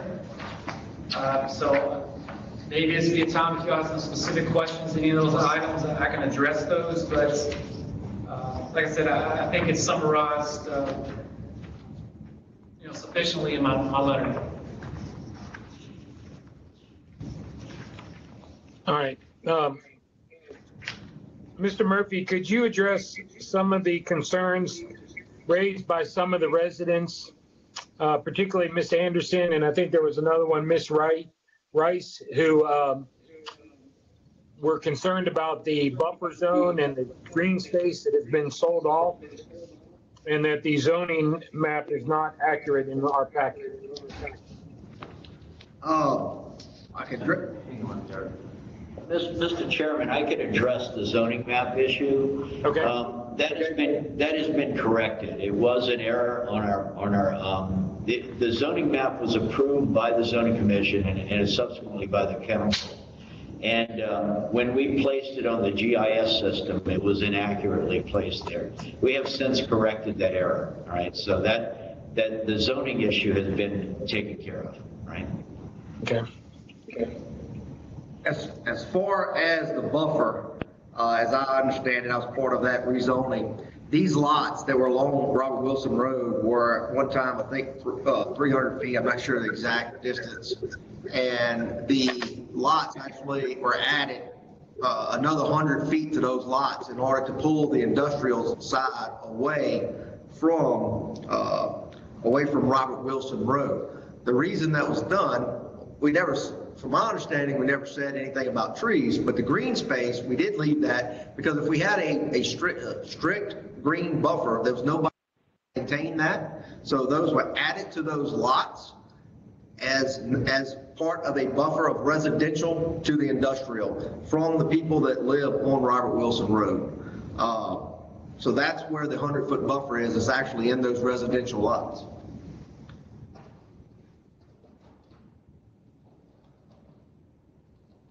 Any other questions, Mr. Dumas?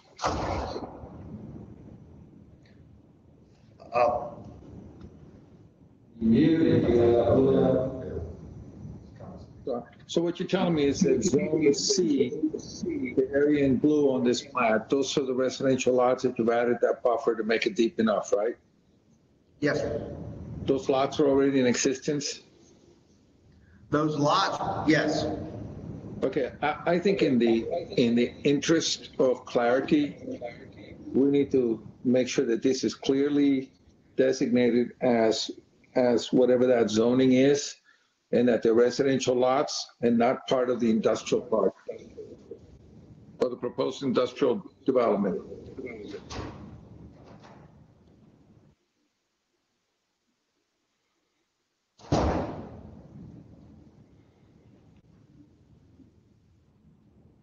All right, any other questions and or comments? Mr. Carmouche. Yes, so I'm looking at the traffic impact study and I see some lanes on table 5 that are already at level of service E. And down further in the engineering notes, it says traffic study shows that LA 30 is worse than a D. Additional lanes at LA 30 has been identified as the solution to improve the level of service to a D or better. Is there any, I mean, typically we see a build and then this condition in there also with that improvement. But I don't see that in these tables where that improvement is. I just see existing. I'm going to let Rebecca Lala, our traffic engineer, address that. You understand what he's trying to ask us? So you're saying in the roadway segment level of service shows E, and we have identified 4-laning LA 30 as bringing it up to D. Is that what you're asking about?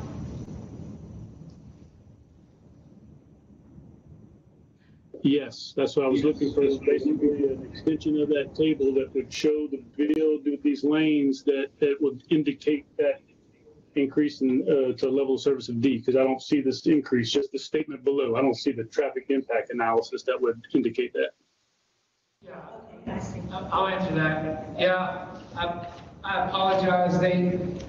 This table, it does not include what the level service would be with proposed improvements. Basically, they concluded that the only improvements that you can do to improve it to an E would be to widen, add additional lanes in each direction on Highway 30.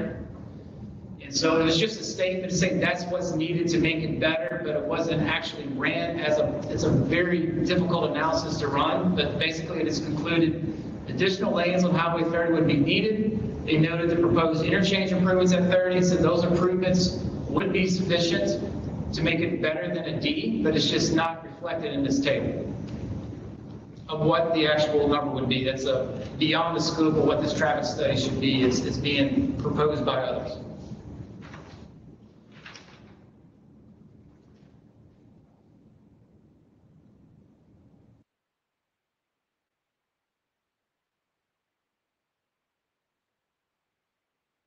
Did that answer your question, Mr. Carmouche?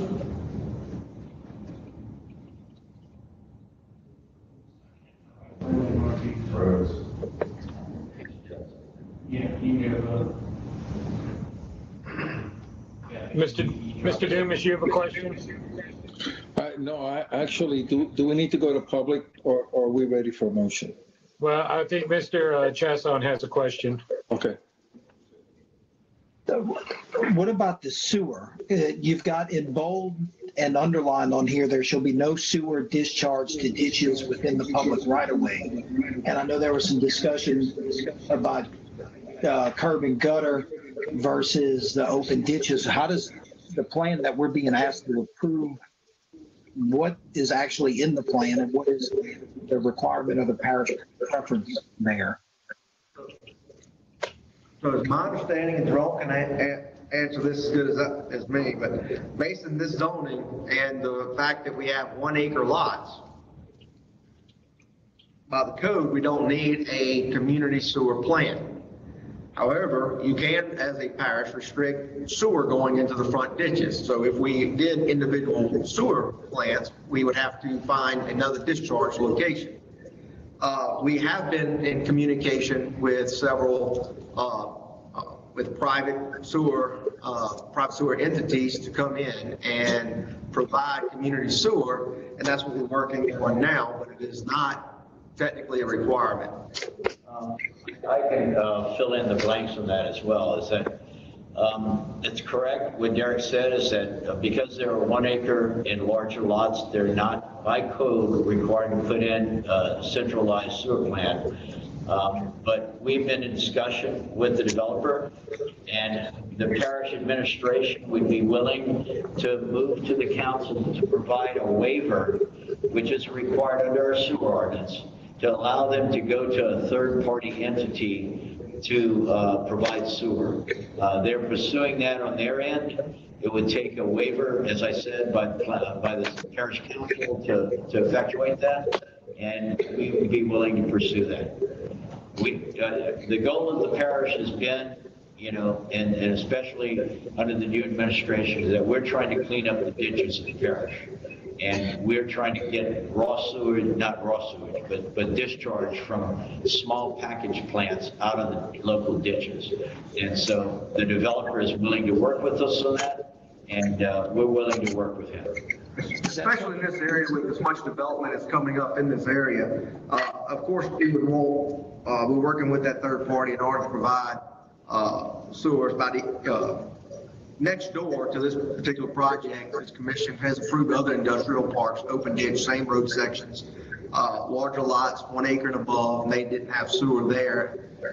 These are pretty recent approvals. It's the same kind of ordeal here. The administration has asked us to look into that. We've agreed, and we've also looking at moving forward with the waiver at the council level and seeing, trying to get a community sewer put in place.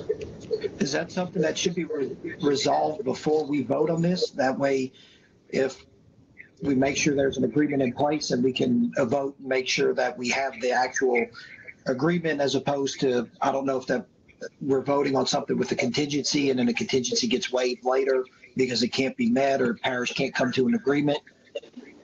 Somewhere in here, the staff preference under recommendations is to delay the decision on this until we can look at the entire development. And I believe Mr. Murphy stated it's a standalone project as part of a larger project. It's kind of one or the other, right? It's either a standalone project or it's part of a larger project. And I agree with the parish's position that we really need to look at the entire, it's such a large and complex project in an area where there's a lot going on, especially with the traffic corridor and the parish changing its position on sewer, that we probably need to look at the entire development at once and not look at it piecemeal.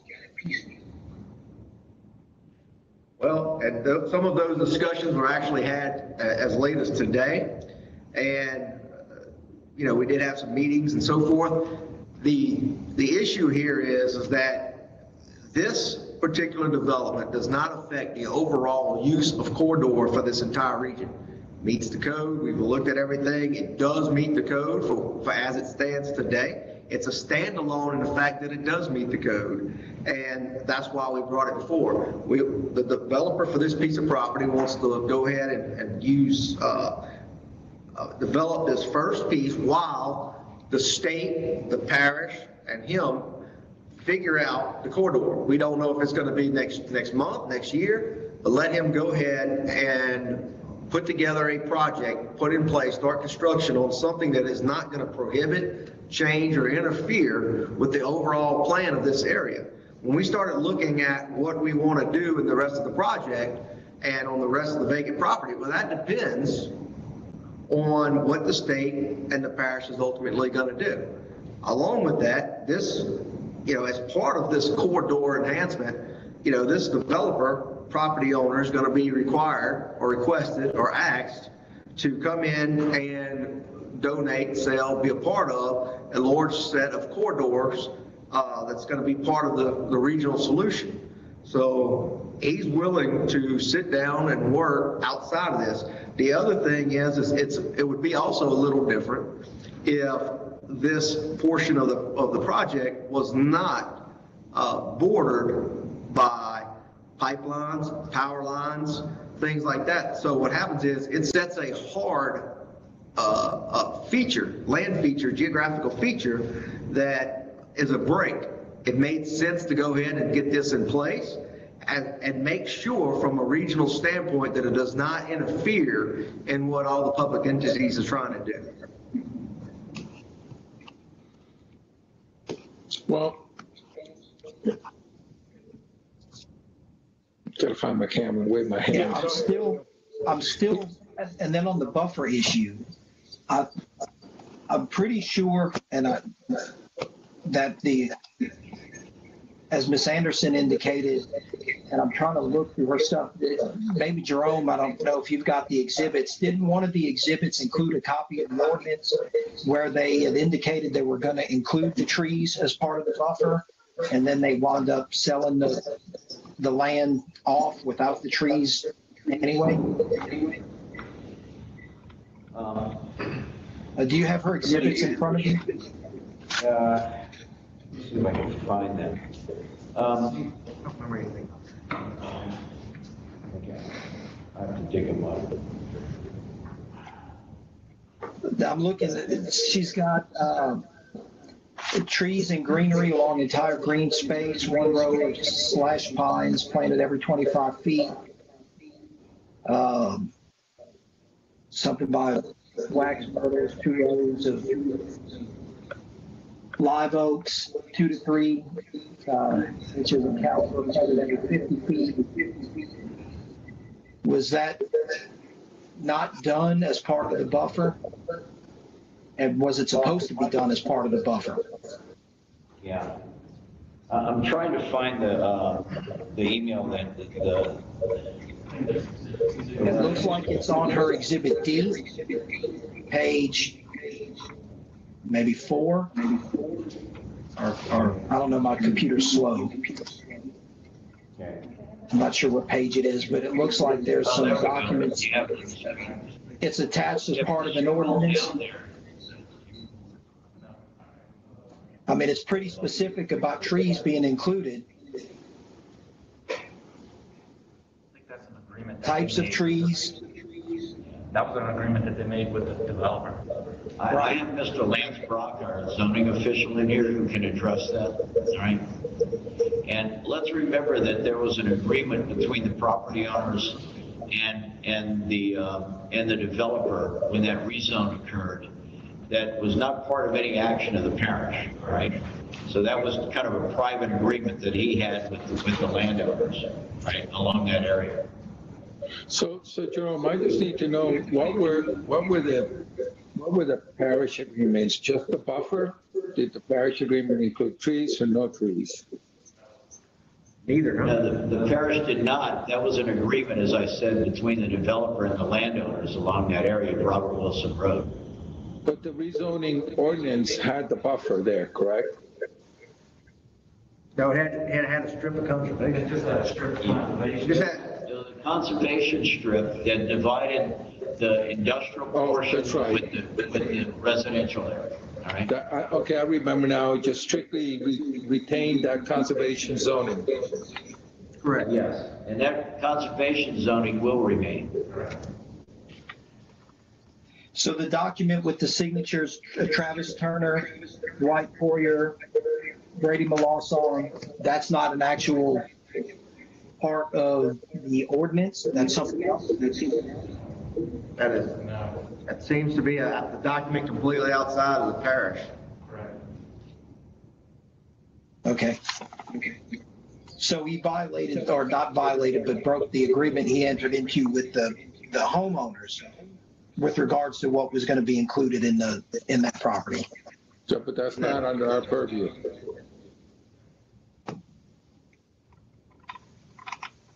All right.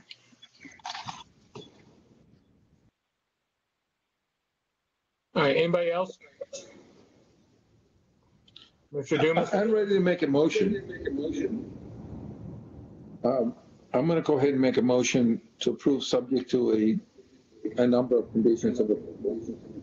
One of them is that Zone C area that's still in the conservation zone needs to be boldly labeled as conservation. I don't particularly need the lots to be shown. I just think it needs to be boldly labeled as conservation zoning, so that it's clear that that's what it is.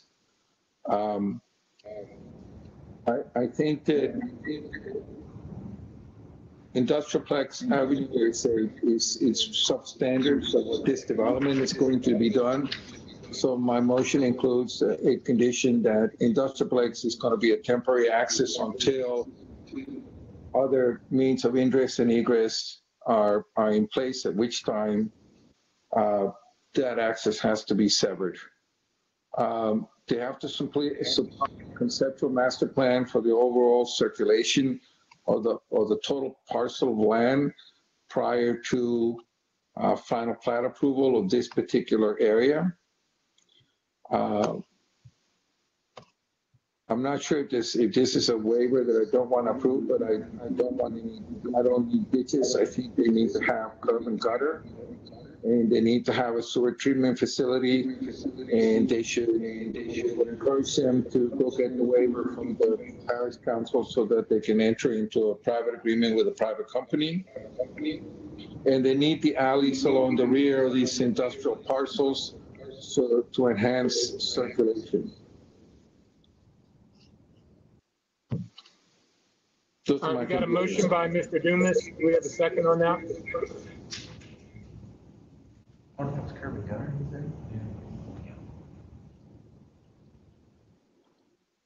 Any second on Mr. Dumas's motion?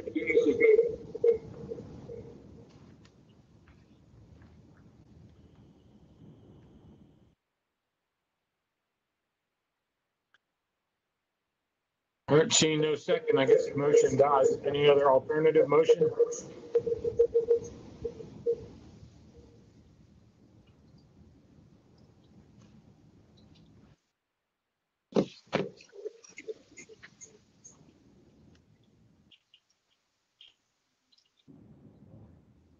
My motion not clear?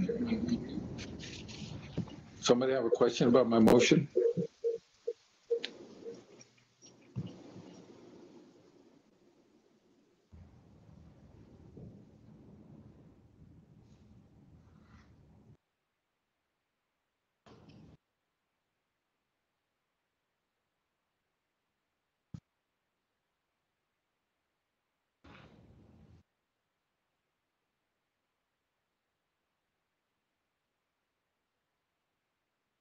So Neil, what happens if we don't have a motion? You're muted, O'Neill. An action has to be taken within 60 days of submittal or it's deemed approved.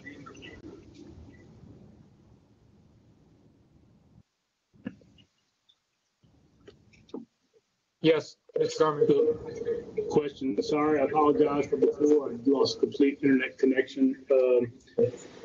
If we can just briefly touch on the level of service E that's improved to D with additional lanes. I missed the entire engineer statement. You missed a second. All right, I'm gonna, Mr. Carpenter, can you hear me now? Okay. The proposed solution to improve to a level of service better than a D would be to widen Highway 30 in both directions. That was just a statement made by the traffic engineer, which is consistent with the corridor improvements. So there was no analysis done to say exactly what it would be, other than just stating it would be the solution to make it better than a D for that particular project. And also be mindful that there are proposed interchange improvements also at this intersection, which is also there to help improve that entire corridor. So it was beyond the scope of this traffic engineer to tell us exactly how well those improvements would be. They just made a statement that is anticipated to be better than a D, which is typical of DOTD. They're not going to approach a project that would not provide results, much better than existing condition. Okay, if I understand correctly, there's no analysis that supports an increase to the level of service D. There's just a statement from an engineer. There's no analysis included in this study. That analysis has been done by others by saying that an additional lane in each direction would be the solution. And then the statement above that it says the ERA has not been presented a traffic solution that addresses most of the parish limitations regarding use of the industrial flex and traffic solution. Can you elaborate a little bit on that?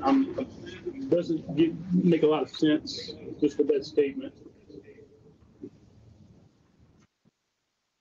Yes, at the time this letter was written, the only connection that has been presented in a traffic study or in a set of plans is that connection to industrialplex.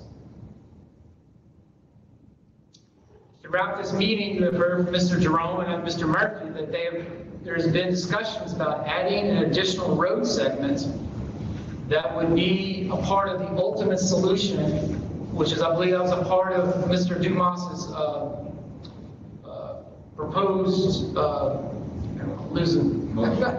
his proposal was industrials just to be always be treated as temporary with the future connection on the ultimate route. So I didn't want that to imply that the information's been to me and I reviewed it, it's considered part of the analysis, but that doesn't imply that that's a false or not a reasonable solution. It just hasn't been presented to us to comment on. Yes, and we're fully aware that industrialplex was going to be temporary.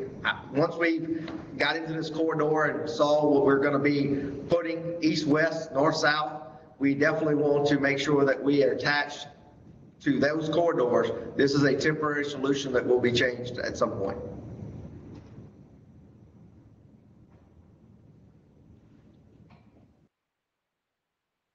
I'm simply trying to tie it into a condition of approval, so make sure that we capture it and monitor it. We still have a motion. Do we have a second on the motion?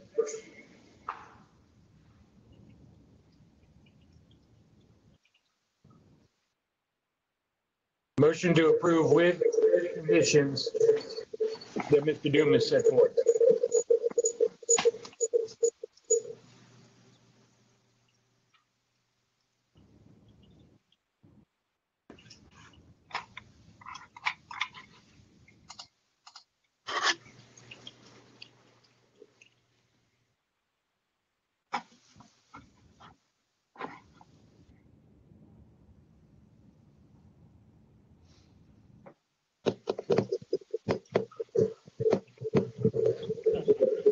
Mr. Chairman, I guess I feel that this project probably needs to be taken up at a later meeting based on recommendations from staff.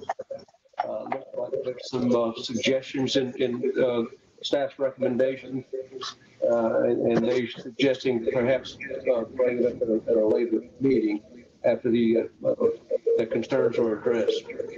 So I don't know if you want that in the form of a motion or just a comment. Well, I think, if it's going to be pulled, and O'Neill can correct me if I'm wrong, please mute yourself if you're not speaking, but I don't think we can move to pull it and wait. We either got to take an action up or down on it. Is that correct, O'Neill? That's correct, or it's deemed approved. If it's not, once it's submitted, 60 days, you have to act on it. So unless the developer is willing to withdraw to a later motion or to a later date, we have to give a vote one way or the other, or it gets approved without any conditions on it, just as it's been submitted. Yes, Mr. Carmish. So again, traffic impact study, table 4. I see that am I seeing that right, that there are reductions in level of service?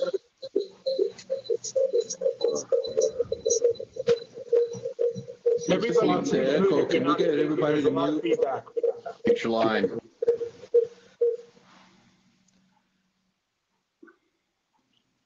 Go ahead, Mr. Carmish. So I can't tell if the chart is just inverted a little bit and going left to right rather than up and down like it's typically done. So it's a little bit confusing if I look up and down. I'm just trying to determine if there's a reduction in level of service there. No, I'm looking at the council meeting packet from December 21 of 2017, and which is where the zoning change was affected. And I'm seeing that letter or that agreement, which includes the trees in the buffer zone, is in there as part of the packet, as part of the, I guess, part of the ordinance.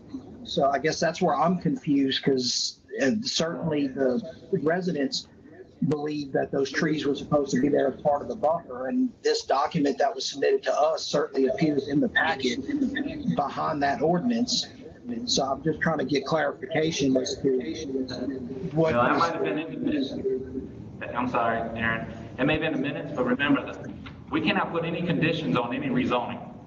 So that's just some agreement that they did with my landowners. That has nothing to do with the parish. We either rezone it or we don't rezone it. It was placed in the package as a point of reference and for information purposes. But the council and the parish cannot put conditions on rezoning. And that's a condition that they placed on there.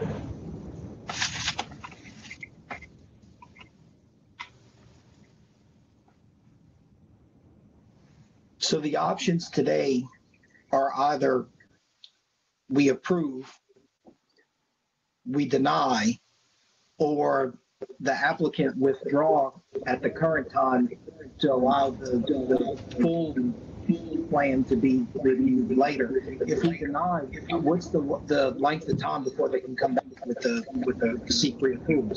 Well, they get to appeal to the parish council, and the parish council then can overturn us based on the submission that's presented to us. The motion currently made by Mr. Dumas has several specific conditions related to it, which if we do not approve those or deny it on that, then that's, the council is not, as the appellate board, is not bound by that, and they can approve it as is. Can the parish council add their own conditions? Well, I think they'll take it up as an appeal. I don't know what the standard is on appeal, but the parish council abolished. If we vote to approve it, there's no appeal from it. If we vote to deny, it can be appealed. What used to be the appeal board, the parish council has taken over the role of the appeal board. And this, what's the last, I think the staff already said it within the minutes. What's the ultimate staff recommendation? The staff is not recommending approval or denial. What the staff has done is tell you whether it meets the code or does not meet the code. And we can make certain recommendations as to what we'd like to include in any motion that might be adopted or any motion to approve the project. But, you know, in terms of whether we're going to tell you it should be or should not be approved, that's a decision of the commission. All right, Mr. Carmish, you had your hand up first, then Mr. Dumas. Yes. So underneath, we have I see there's basically two stipulations or two waivers already. And so we're waiving an ordinance. Is that the case here? No, I think Mr. Dumas did not, and you can correct me, Julio, if I'm wrong, but one of the waivers was for an open ditch, and your specific condition was curb and gutter, correct? That is correct. Prohibit open ditches, correct. That was a condition of the motion to approve that Julio made. I don't know what the other, I don't remember what the other request for a variance was. The rear alleys, and I think Mr. Dumas made that a stipulation as well of their approval. Yeah. So the conditions that Julio put on it were not to grant those variances.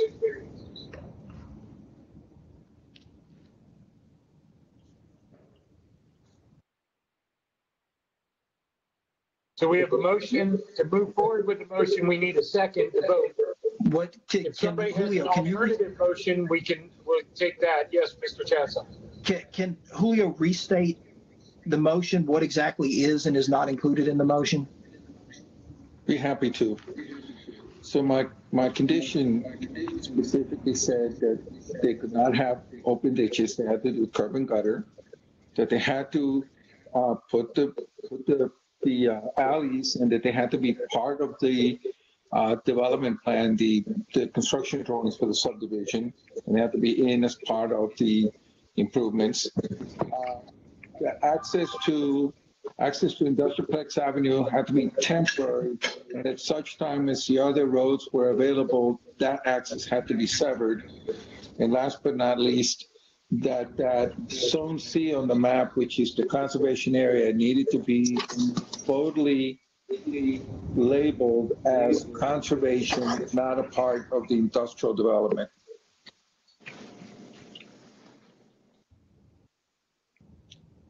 And on the sewer part, I specifically said that they should encourage them to go to the council for the waiver so they could negotiate with a private company. Those were my conditions. Mr. Chasson. I'll make a substitute motion to take Julio's motion, but to add to it items 3 and 4 from the staff's recommended conditions, so that it has all of Julio's conditions plus conditions 3 and 4, which is the applicant provide a transportation plan for the streets within the entire development, including future phases, industrial and residential, showing the relationship to the proposed DOTD corridor connecting Highway 30 and the future I-10 interchange. And require the applicant, number 4, require the applicant to designate the approximate location for a future possible sewer treatment plant. So if and when this occurs, he will not be required to apply for a major revision to the preliminary plat. All right, we have a substitute motion by Mr. Chasson, a second by Mr. Furman. All in favor of Mr. Chasson's substitute motion, please raise your hand in front of the camera. Any in opposition? All right, I see 4-1, and the chair votes in favor of the amended petition or amended motion, so it's 5-1. The amended motion carries. Mr. Chairman, we cannot see who raised their hand and who did not. Mr. Furman, Mr. Hodgson, Mr. Furman, Mr. Hodgson, Mr. Dumas, Mr. Chasson, and the chair voted in favor. Mr. Carmouche voted against. Thank you very much.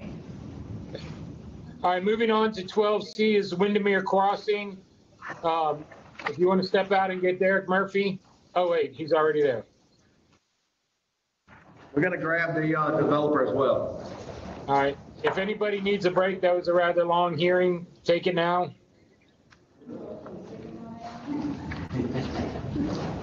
We'll wait till everybody gets back. The chair's going to take a break too. It's there. They will sit here. I will let you know when we're all ready.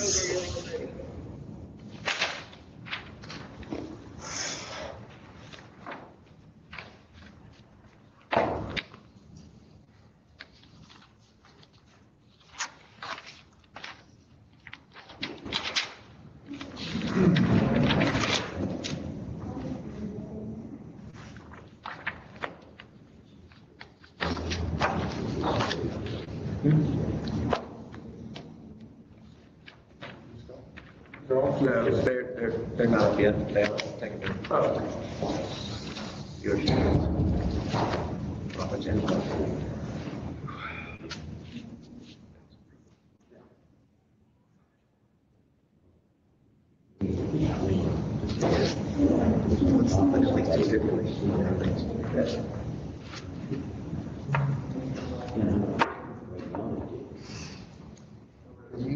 Can y'all send me on the sticker? I think it's an alley, curb and gutter, so we can have national. Quiet in the back. Is that? Yeah. We listen to the ticket. Yeah. That's what I'm saying, y'all better take them all. Yeah, this thing have a glitch over there. Oh, I thought they were gonna bring us some food or something. Yeah, well, stay tuned. We was hoping y'all brought some chicken and popcorn and something. Yeah. Mr. John? That was Stacy's job. We need some popcorn out there. Yeah, they were out there. We thought they were going to bring chicken in or something. See all those fees that you pay, you know, stuff. Where's the money come? Yeah. Someone's making all the money? Well, I don't know about Sean, but somebody.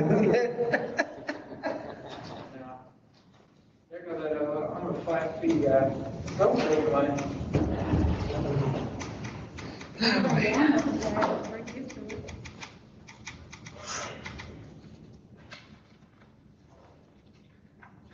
Lollygagging around.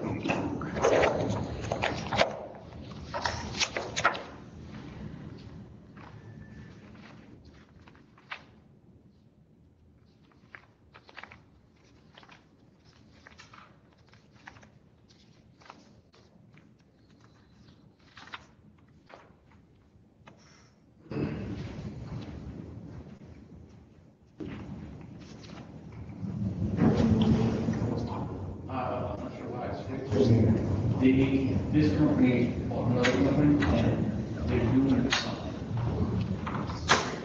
Yeah,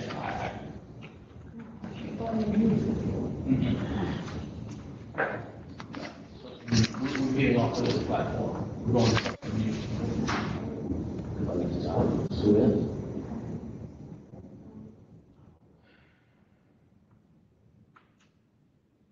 John, we can't get that screen up there again.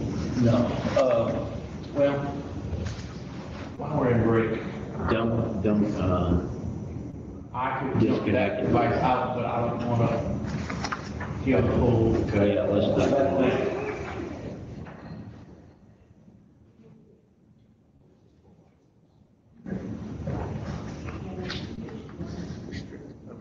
This is about the link.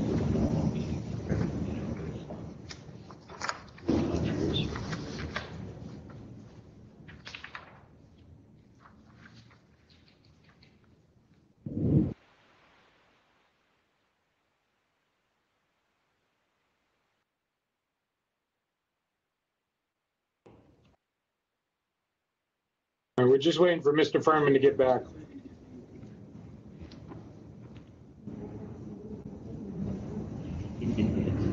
All right, everybody's here. Let's roll. Mr. Murphy.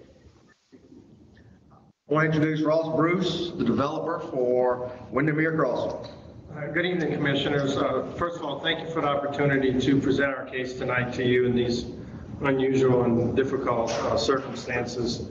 I'm here tonight with Brian Dent, my business partner, along with the team from Quality Engineering. Before I turn it over to Derek, just a couple of comments. We're proposing tonight Windermere subdivision, Windermere Crossing subdivision, a 103 lot subdivision on 35.35 acres, currently zoned RM.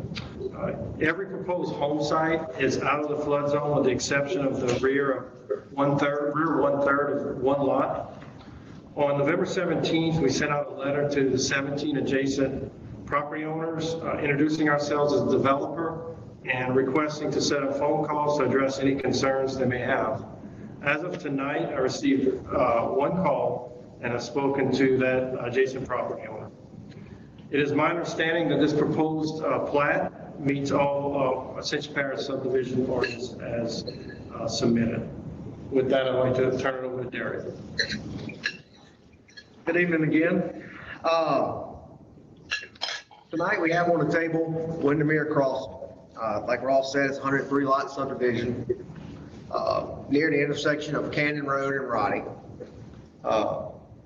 As you heard tonight in the public comment period, both by phone call and by email, majority of all concerns in this region, of course, is traffic. There's several mentions of some substandard roads, intersections, so forth, and we have to agree with them as far as Canyon Road is concerned. Our original plat that we looked at had a connection to Canyon Road. We changed this because of the substandard nature of Canyon Road and going to Roddy. If you recall, this was another subdivision that came before y'all in December of 2018 called Amalfi Cove. The connection along Roddy was similar location. If you look at everything that we have went through during this process from start to finish, you will see that we have performed a detailed traffic analysis and a drainage analysis, as well as presented a plat before you tonight that meets the code. Per staff review, it says the proposed plat meets all guidelines for a major subdivision for current ordinance. That is true.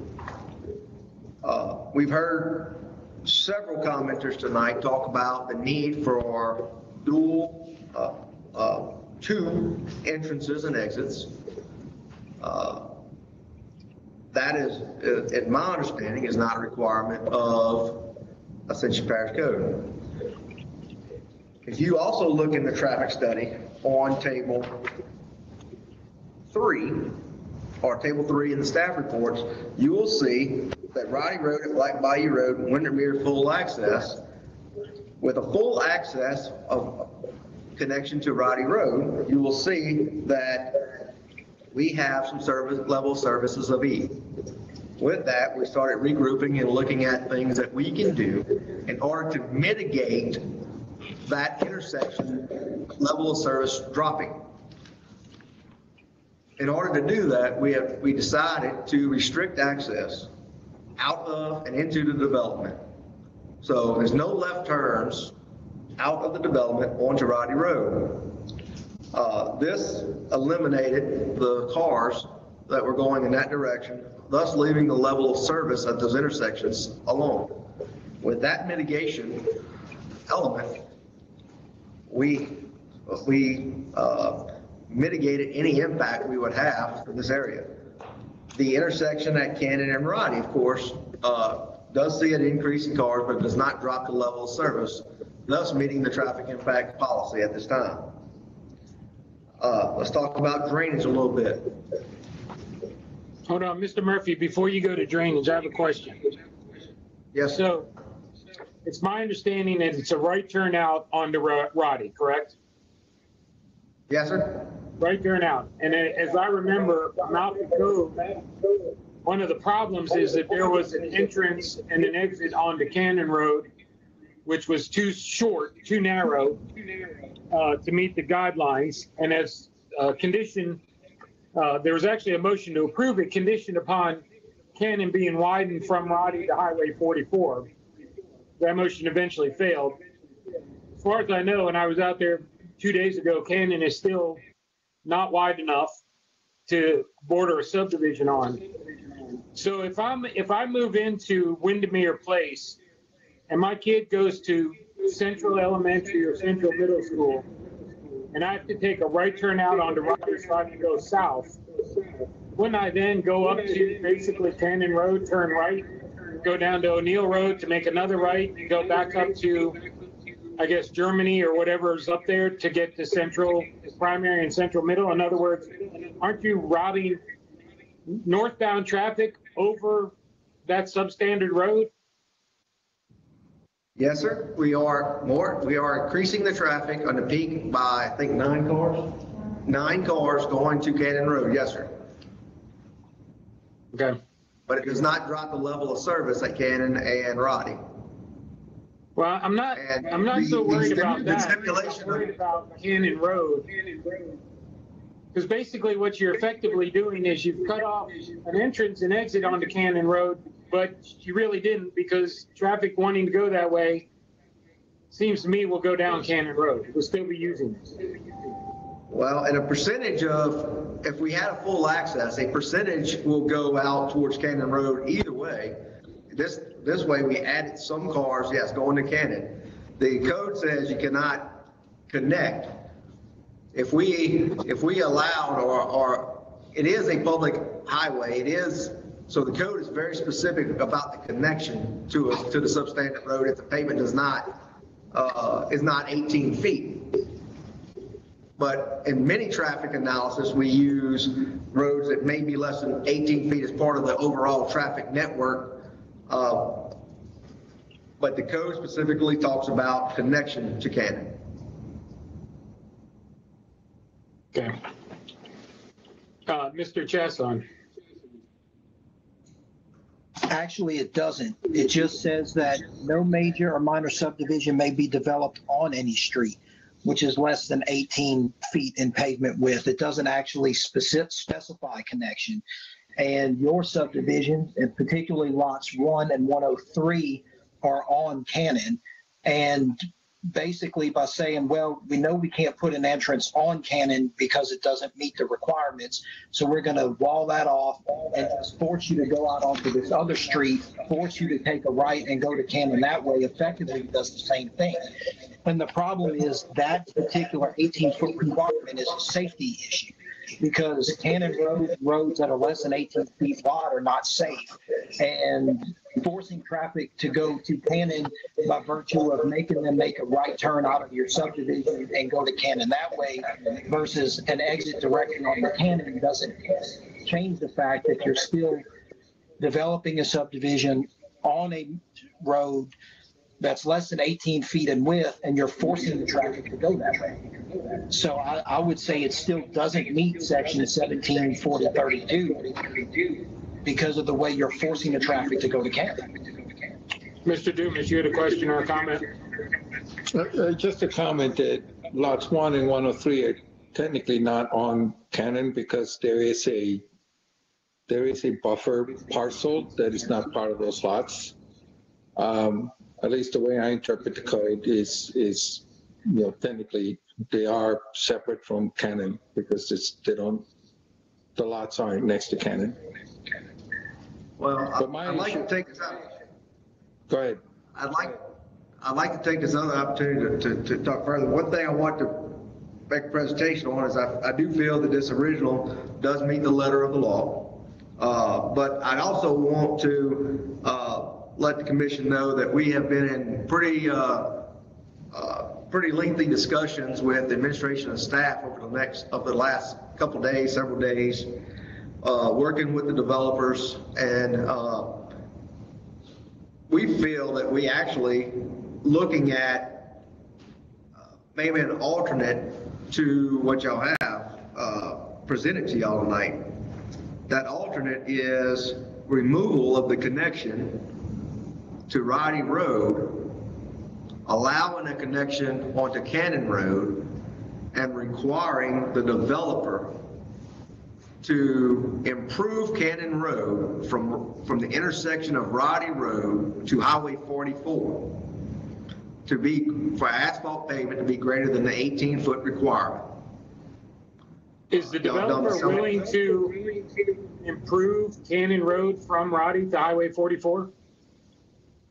Yes, sir. Okay.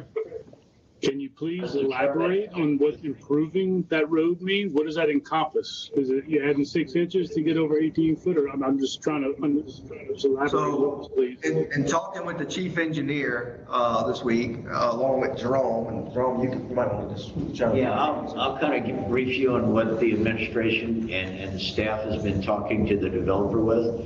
The developer is willing to, as Derek said, widen the road to 18 feet in width, which is the requirement to develop on a project connecting to it. All right, that's our interpretation of the ordinance. They're willing to go there. We had a meeting with the chief engineer, Mr. Joey Thoreau of the parish. We wanted to make sure that any improvements that they were going to make met his qualifications. We didn't want just an ordinary strip of asphalt being thrown on top of dirt. So they are willing to construct the road to our standards per Mr. Thoreau. And as Mr. Murphy said, from Roddy all the way to 44, all right? In further discussions with the administration, we also broached the idea of the developer putting up the money that would be equivalent to that construction. And the parish would pull parish money through what might be, and I say might be, a Move Ascension project, right? This currently is not a Move Ascension project. You know, any combination of funds with Move Ascension to any money that they would put in would require the consent of the council, right? So we'd have to go to the parish council, get the approval to allocate monies, you know, to widen the road. And if that were to occur, we would very likely be able to get a 20-foot wide road instead of an 18-foot wide road. But the developer, what's on the table right now and what they've agreed to is to widen the road to 18 feet, and which meets the requirement all the way from Roddy to 44.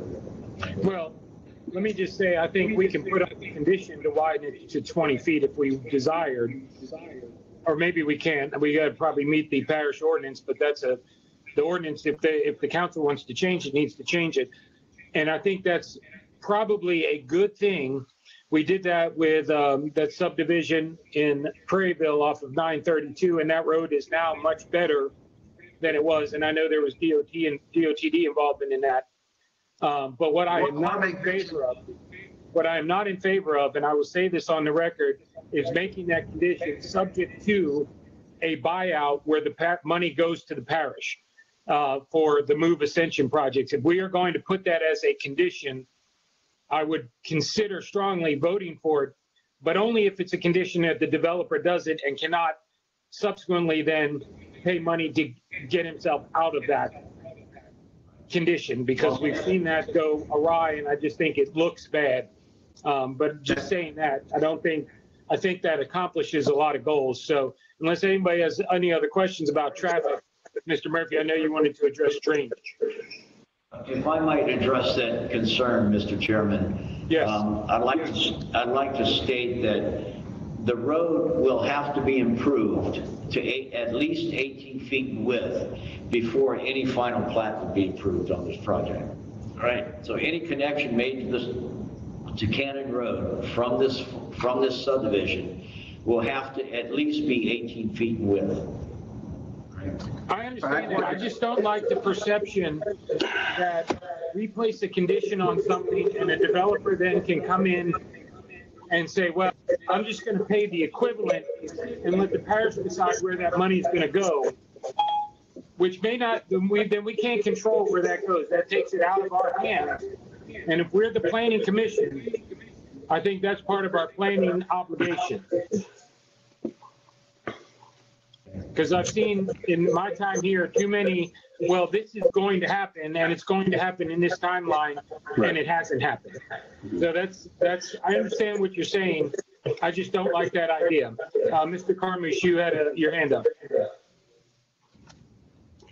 Yeah, being probably the new one to all this, I'm not in favor of these sort of contingencies and promises and futures and stuff. I mean, I've been taught that we're supposed to look at whether it meets it or not. Can we talk about the single entrance and how that, on Roddy, how does that envision to work? What barrier is going to prevent the left-hand turn? How's that going to work? There are standard details by DOTD and other entities that we would have to adhere to in order to make for that connection. So it's a raised curve, things like that that couldn't jump or cross over, maybe even some paddles in the road or something like that we'd have to get approved and get through traffic engineering and the ERA. Mr. Dubus, you raised your hand. I was going to address one of Mr. Carmouche's comments, and that is that a lot of times throughout this analysis, you identify impacts, and those impacts are above and beyond. Just because a subdivision meets code, there may be additional impacts that aren't addressed by the code, and that's what the purpose of a condition of approval is to address those impacts. So, for example, as we look at this one, something that hasn't been brought up, I brought this up the last time this property came up. The proximity of their access to real close to the bridge over the canal there, and those guardrails are relatively high, and I had an issue with the line of sight. So I actually, under that prior requirement, made a motion to require them to widen Cannon. Now, that developer said, we're not willing to do that. The project died, notwithstanding the fact that the motion that persevered was to deny the project. Unfortunately, this project does meet code as is. Now, the question before us is, in my opinion, is it a better project that it does not connect to Roddy? It connects to Cannon, and the developer improves Cannon from Roddy to 44 to meet the parish standard, and that's where the conditions of approval kick on. And that's what the purpose of the conditions of approval, needs to be. And frankly, if a condition doesn't have a rational nexus to do something like that, then it shouldn't be on a project, to be honest with you. But in this case, I believe that this development meets code, and to make it better and improve development that would enhance circulation and other matters in the parish, it's a better development if it does not connect to Roddy, and if the developer widens 44 from Cannon from Roddy to 44 in a manner that is consistent with the parish standards to a minimum of the code requirement of 18 feet. As much as I'd like to go beyond 18 feet, that's the current code requirement. And I'll make that in the form of a motion, by the way. Okay, well, Mr. Furman, you had a comment you wanted to make. Yes, sir. I'm totally against the no left turn coming out of Roddy, if that is still an option. But I don't know how many of you have traveled Cannon, but I have. And there are parts of it that the base underneath where the asphalt goes will have to be built. It's going to be a major undertaking, and I'm not sure the developer fully understands how much he's going to have to do to accomplish what he says he's willing to do. That's not going to be an inexpensive project.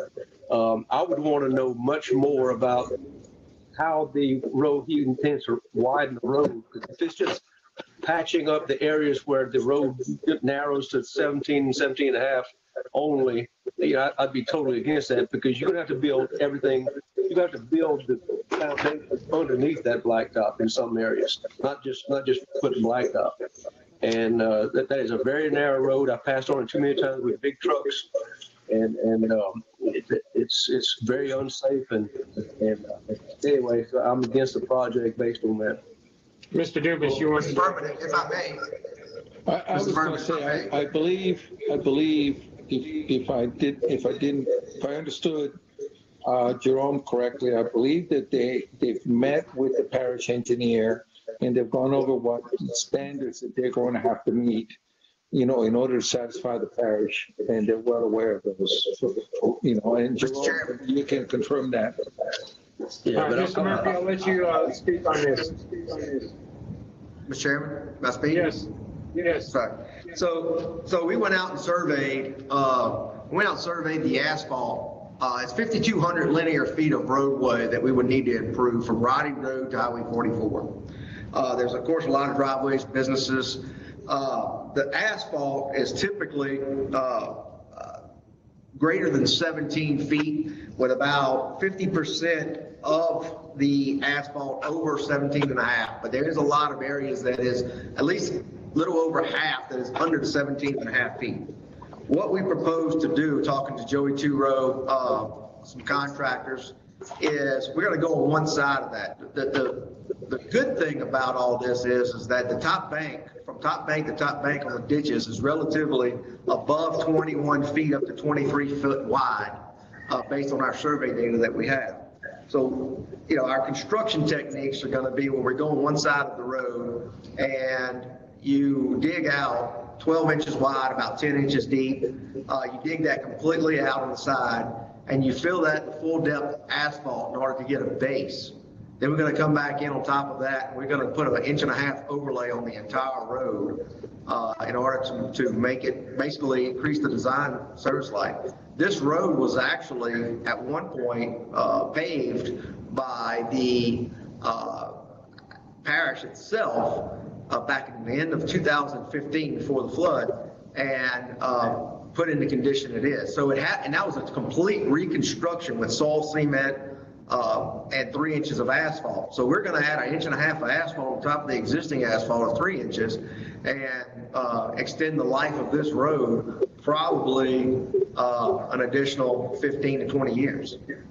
So we're not just going to be tacking on to the side. The parish isn't going to allow that. We're going to have to come in with a construction plan. Same thing we were part of the project on 930, so was Dan and Bruce. That project went very well. We know what it's going to take. We know what it's going to cost. We've already talked to the contractors. We've talked to the chief engineer. We worked with the parish. So we've done a lot of legwork up front.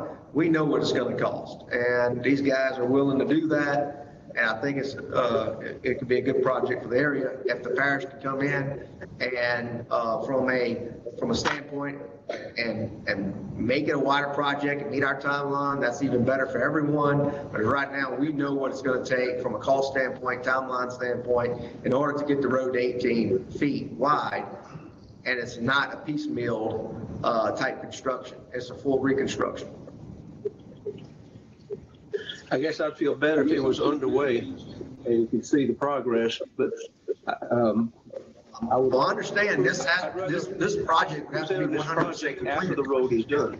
Well, I don't think that they're going to start improving the road based on the hope that will approve their subdivision. But as I understand it too, Mr. Murphy, if the road is going to get improved, then you're going to open the entrance onto Cannon Road and make it both ways on Roddy. Is that correct? No, sir. What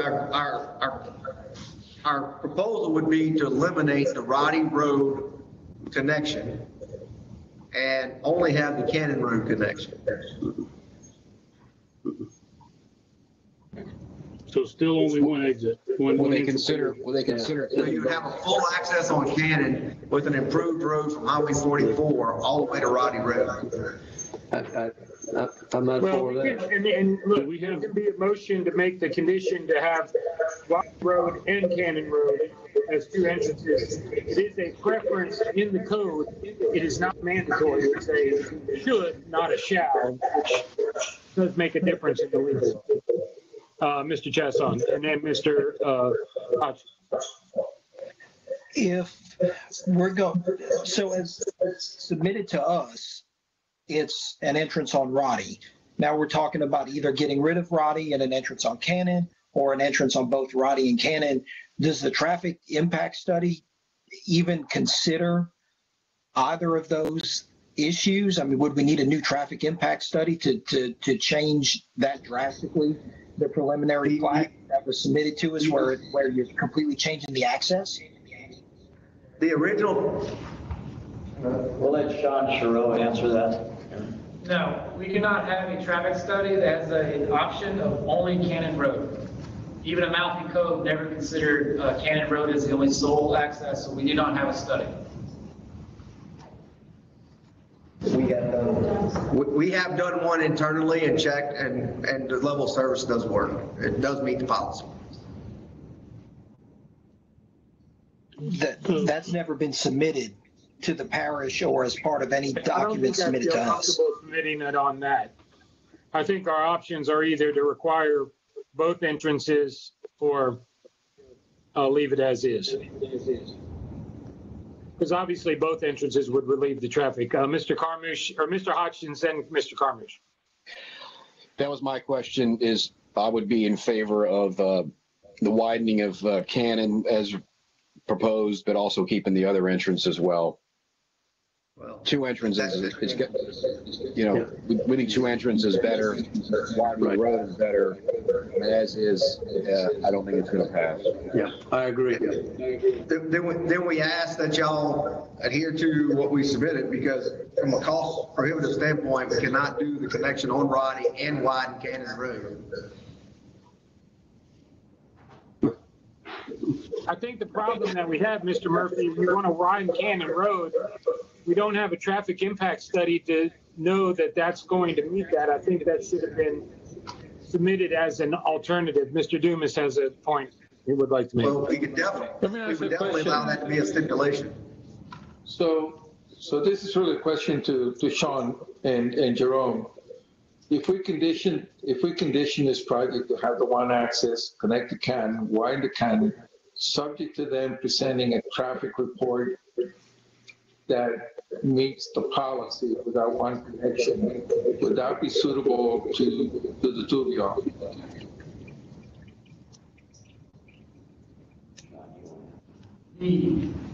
Yeah, I mean, process of me reviewing a traffic study, it doesn't change. It's really, it's a decision, in my opinion, on the planning commission. Is that acceptable to you for us to do that analysis if we were able to maybe, present it back and forth as body? So I work at the direction of the planning commission. If you'd like me to review a study and your condition is that there's no drops in level of services per the traffic study, then that's what I'll do. Yeah, I still have an issue with the Roddy and the line of sight issue from a safety perspective, and that's why I don't like it. So for me, it's not a traffic issue, it's a line of sight issue. They have done analysis on the, if you're talking about a sight distance, Mr. Dumas, they have done the analysis and it's shown that there's sufficient sight distance should we continue to pursue the connection to Roddy. Even when considering the future guardrail and bridge widening. Yeah, well, I'm not as young as I used to be, and I don't know about the rest of us young guys. So we're talking about a connection to Cannon Road with a developer improving what's considered a substandard road parish, free of charge for taxpayers of over 5,000 feet in order to be allowed to do the connection. And having that completely done prior to the final plat coming back in front of this body to making sure that it meets everything from a code with, by stipulation of the engineers.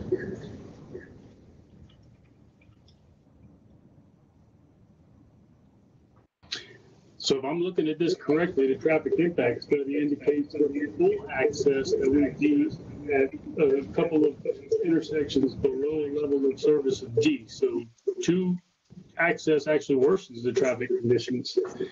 I'd also like to point out in my interpretation of shall and should indicates an obligation or a duty, and shall actually is a strong assertion. So I guess that's how you interpret that. So when I see that should have a single entrance or more than one entrance, that's an obligation in my view.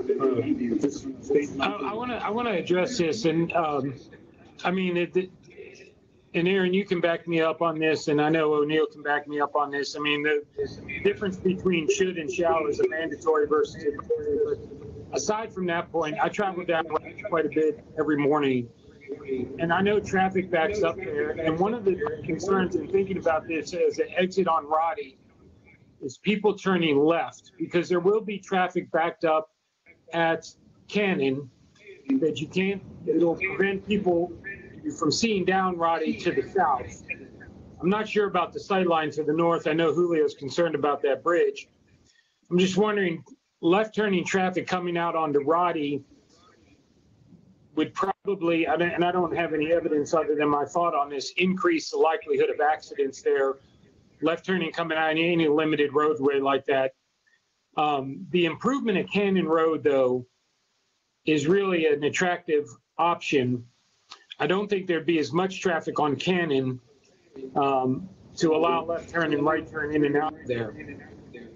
Well, Mr. Chairman, to make your point earlier, if you're coming out of Cannon, you're probably going toward a 4-lane highway, which is going to be Highway 44, which is going to be completely improved, and not going through the intersections of Cannon and Roddy and Black Bayou and Roddy as well, which is some of the indications.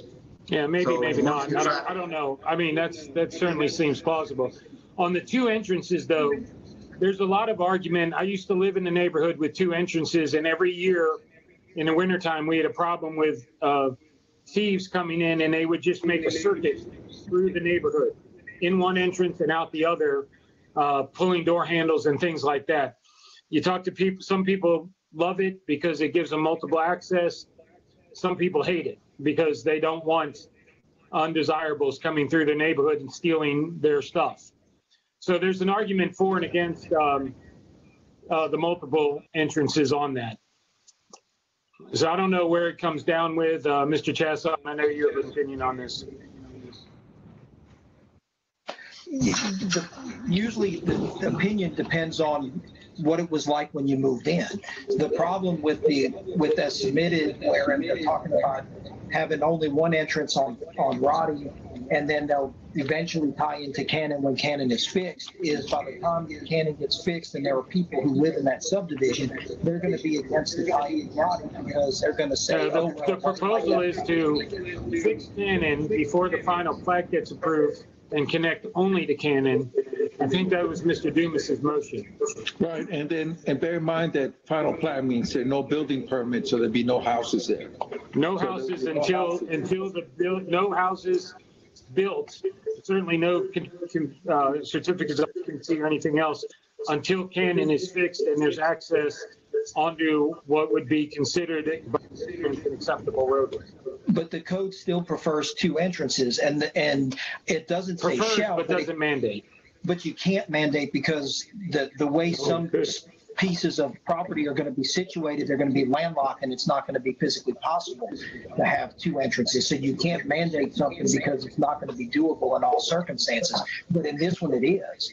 There is a viable option to have an entrance onto two roads. And if you're going to do that, you need to do it before anybody moves in. So I think if you're going to approve it, you have to have the entrance on Cannon and you have to have the entrance on Roddy. And the only way you can do Cannon is if Cannon is widened to comply with 174032. I'd like to say that last month, this commission, I was before this commission on another project where the option was there in order to do 3 connections. And this body chose to only have a single connection. And I know that was extenuating circumstances because of the neighbors and so forth. But what I want to make sure of is that we know a single entrance is allowed. It's allowed, but not preferred. Yeah, but in this case, you have a traffic issue, you have a risk issue, and a line of sight issue, in my opinion. So I think that you have to weigh those things in when you look at a preferred option. Is it in the best interest of the parish to do that, or is it in the best interest of the parish to not do that? And in this case, I think it's in the best interest of the parish to not do that because of those other prevailing issues.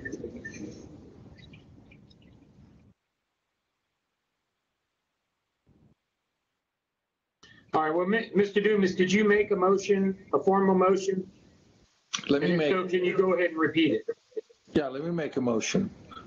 So I make a motion to approve the preliminary plat with the waiver of density, subject to the following. They have only one access onto Cannon Road. They have to improve Cannon Road to the minimum parish standard in accordance with the Department of Public Works requirements from Roddy to Highway 44. They have to eliminate the access to Roddy, and they have a maximum lots of 103 lots, excuse me.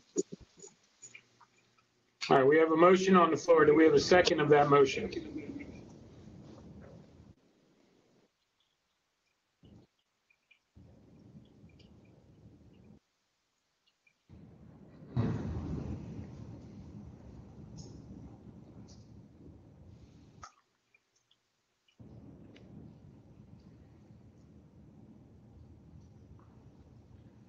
I make a substitute motion.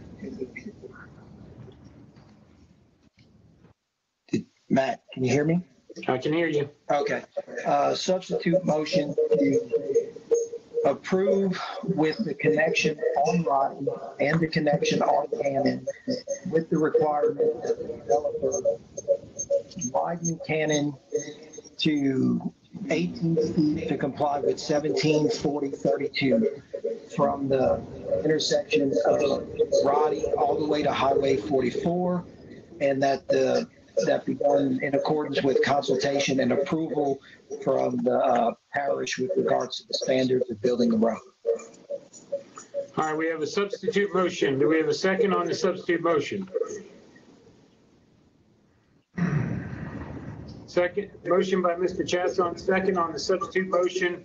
All in favor on the substitute motion? Please raise your hands.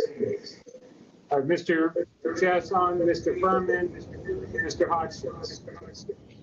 All opposed? Mr. Carmouche, the chair votes against. Mr. Dumas votes against. So the substitute motion fails. So Commission, if we could, another alternative would be to keep the connection on the Roddy and only improve Cannon Road from Roddy to O'Neill, thus for a shorter section on Cannon, but it allows us the connection on the Roddy, but it's still going to be, from a traffic impact policy standpoint, it's still going to be a basically restricted access.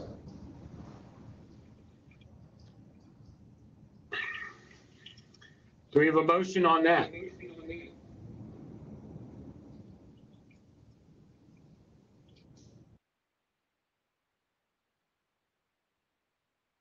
I'll make that motion. All right, so the motion is that to approve with the condition that everything stays the same except that the Cannon Road is improved from Rock Road to O'Neill Lane. Well, we also need to approve including the waiver for the density and the maximum lots of 103. Okay, do we have a second on that motion? I have a question, if I may. Yeah. Would that allow turning on Roddy Road either direction, right and left? No, it still have to be a restricted access because of the Black Bayou and Roddy Road intersection. So no left turn on Roddy? You would have to Cannon. Yeah, unless. Can they stipulate? You can stipulate the motion to full access. Unprotected left turn on Roddy, I'll be honest with you. Okay, everybody, I couldn't understand. Could everybody mute except the person talking, which right now is me? I don't think I'd be in favor of an unprotected left turn on Roddy. In the morning time, there's too much traffic backed up at the four-way stops. People come flying out of there. I just think that's really dangerous. Well, I mean, I'm inquiring what his intentions are. It would need to be a restricted access on the Roddy, yes. Which means right turn only? Yes. That's what that means, yeah. So just so I'm clear on the motion, so your right turn only onto Roddy and entrance onto Cannon, but only watching Cannon to O'Neill. Is that the motion? Is that what you proposed, Mr. Murphy? Yes, sir. Two entrances with a restricted entrance in Roddy and widening only to O'Neill. Yes, sir. So is that what he's saying? Is that the understanding of your motion? Is he saying two entrances? Two entrances. Wait, everybody move except me for a second. So I can make this clear, and I'll let Mr. Murphy and Mr. Dumas, who made the motion, clarify. Two entrances, the entrance on Roddy restricted to a right turn in and out only.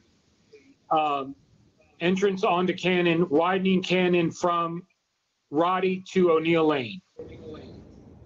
Mr. Murphy, is that correct? Except for a left turn in to the entrance off of Roddy. The only thing we're going to restricted entrance out. Correct. All right, Mr. Dumas, was that the understanding that you made on your motion?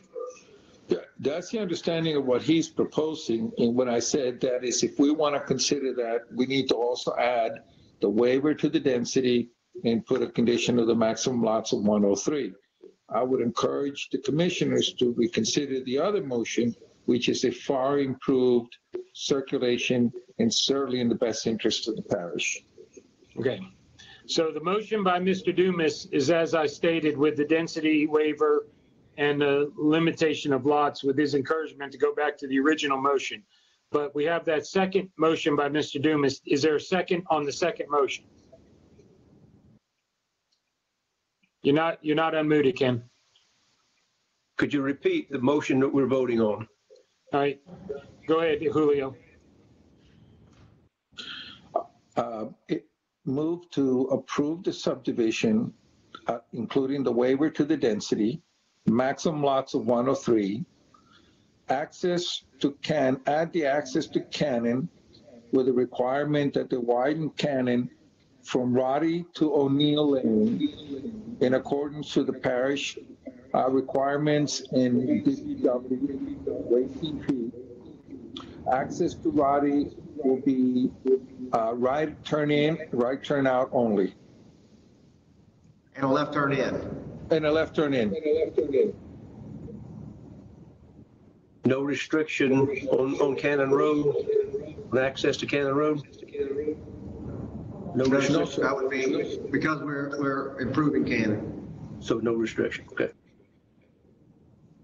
Does everybody understand the motion? Is that a second, Mr. Hodgson? Yes. All right, so we have a motion and a second. All in favor? Mr. Furman votes in favor. Mr. Dumas and Mr. Hodgson, I assume you're voting in favor since it was your motion? And second?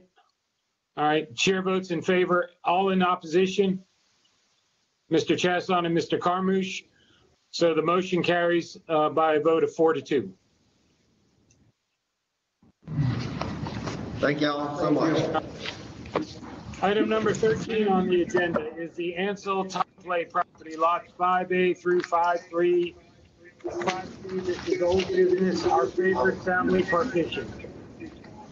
Mr. Fournier, do you need to go get everybody?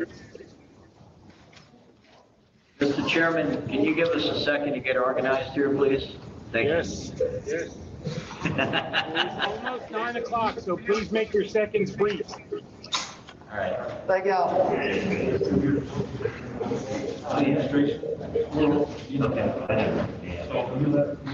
I'm going to disconnect our conference room and reconnect to try and fix a display issue that we have. We can't see everyone on screen, so I'll try and fix that during this break. I'll be right back.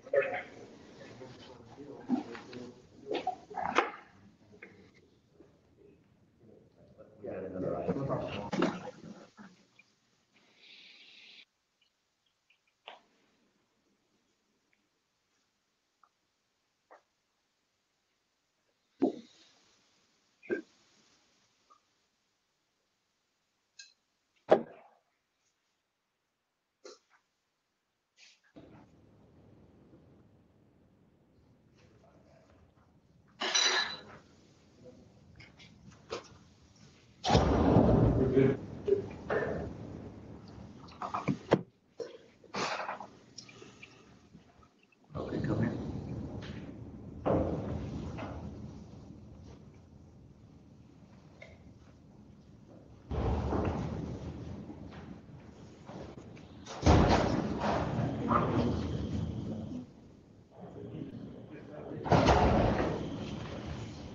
Mr. Chairman, we're set here. Well, we don't have everybody back yet, so we got a few minutes. All the old guys needed is go pee.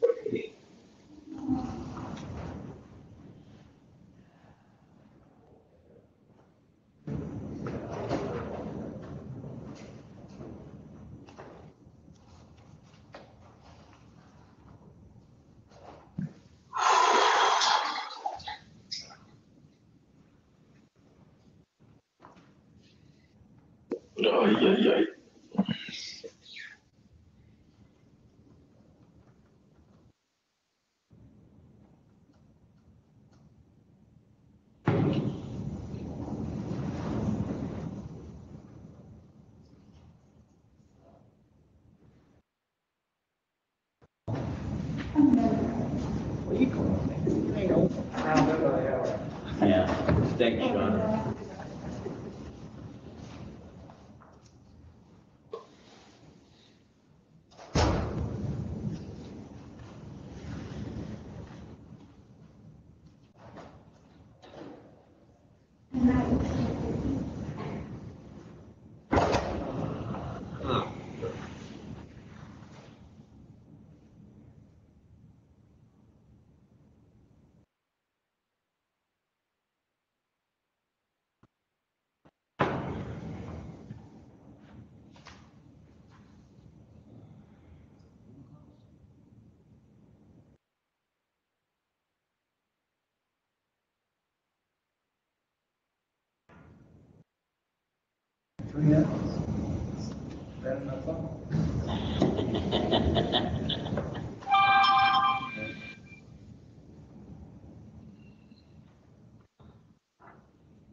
You.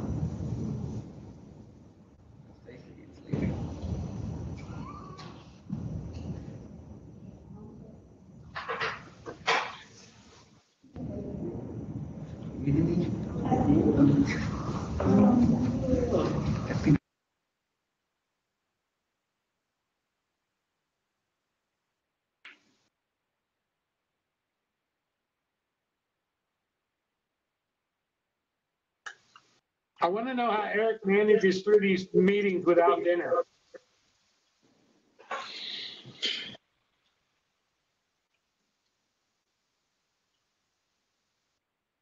All right. Looks like we're all back. Let's roll. Okay. Mr. Chairman, this matter was heard before the commission last month. There were some signatures, if you guys remember, there were some signatures missing from the map when it was recorded. The applicant has gotten the 3 signatures that were missing from the map originally, and what he is asking is that a motion be made and approved by the planning commission to reinstate approval of the map that has been recorded that was removed at last month's meeting. And when you do that, to include the instrument number as stated in the staff write-up in your packet is 9594447. The pre-dialect servitude has been executed, and if you approve to reinstate your approval, that servitude agreement will be recorded with the minutes with the instrument number reference so that they can tie the two together. All right, so has everybody, every one of the neighboring landowners who were required to sign originally when we approved it, have they signed off on the map? Yes. Okay. All right. And is that correct signatures? Yes, sir. Okay. We have a motion to reinstate the plat. Mr. Chairman, can we ask you to make the motion and mention the number, please? So I'll make the motion that. What's the number? Hold on, Julio. What's the number? 959447. Go ahead. Yes. So I'll make the motion to reinstate the plat, instrument number 959447, and that the minutes be recorded with the fully executed and notarized pre-dialect servitude. All right, we have a motion by Mr. Furman. Do we have a second? Second by Mr. Hodgson. All in favor? Mr. Chassain's in favor. Mr. Furman's in favor. Mr. Hodgson's in favor. Mr. Dumas in favor. Mr. Carter's in favor. It's unanimous. Motion passes. Item number 14. Motion to adjourn. Everybody move. All right, I don't know how long it's going to take to reboot for zoning. But we are adjourned pending the zoning meeting. Hey, John. Yeah. We have another meeting. Yeah. Same people. Yeah. You want to roll right into it? Yeah. John has the change. All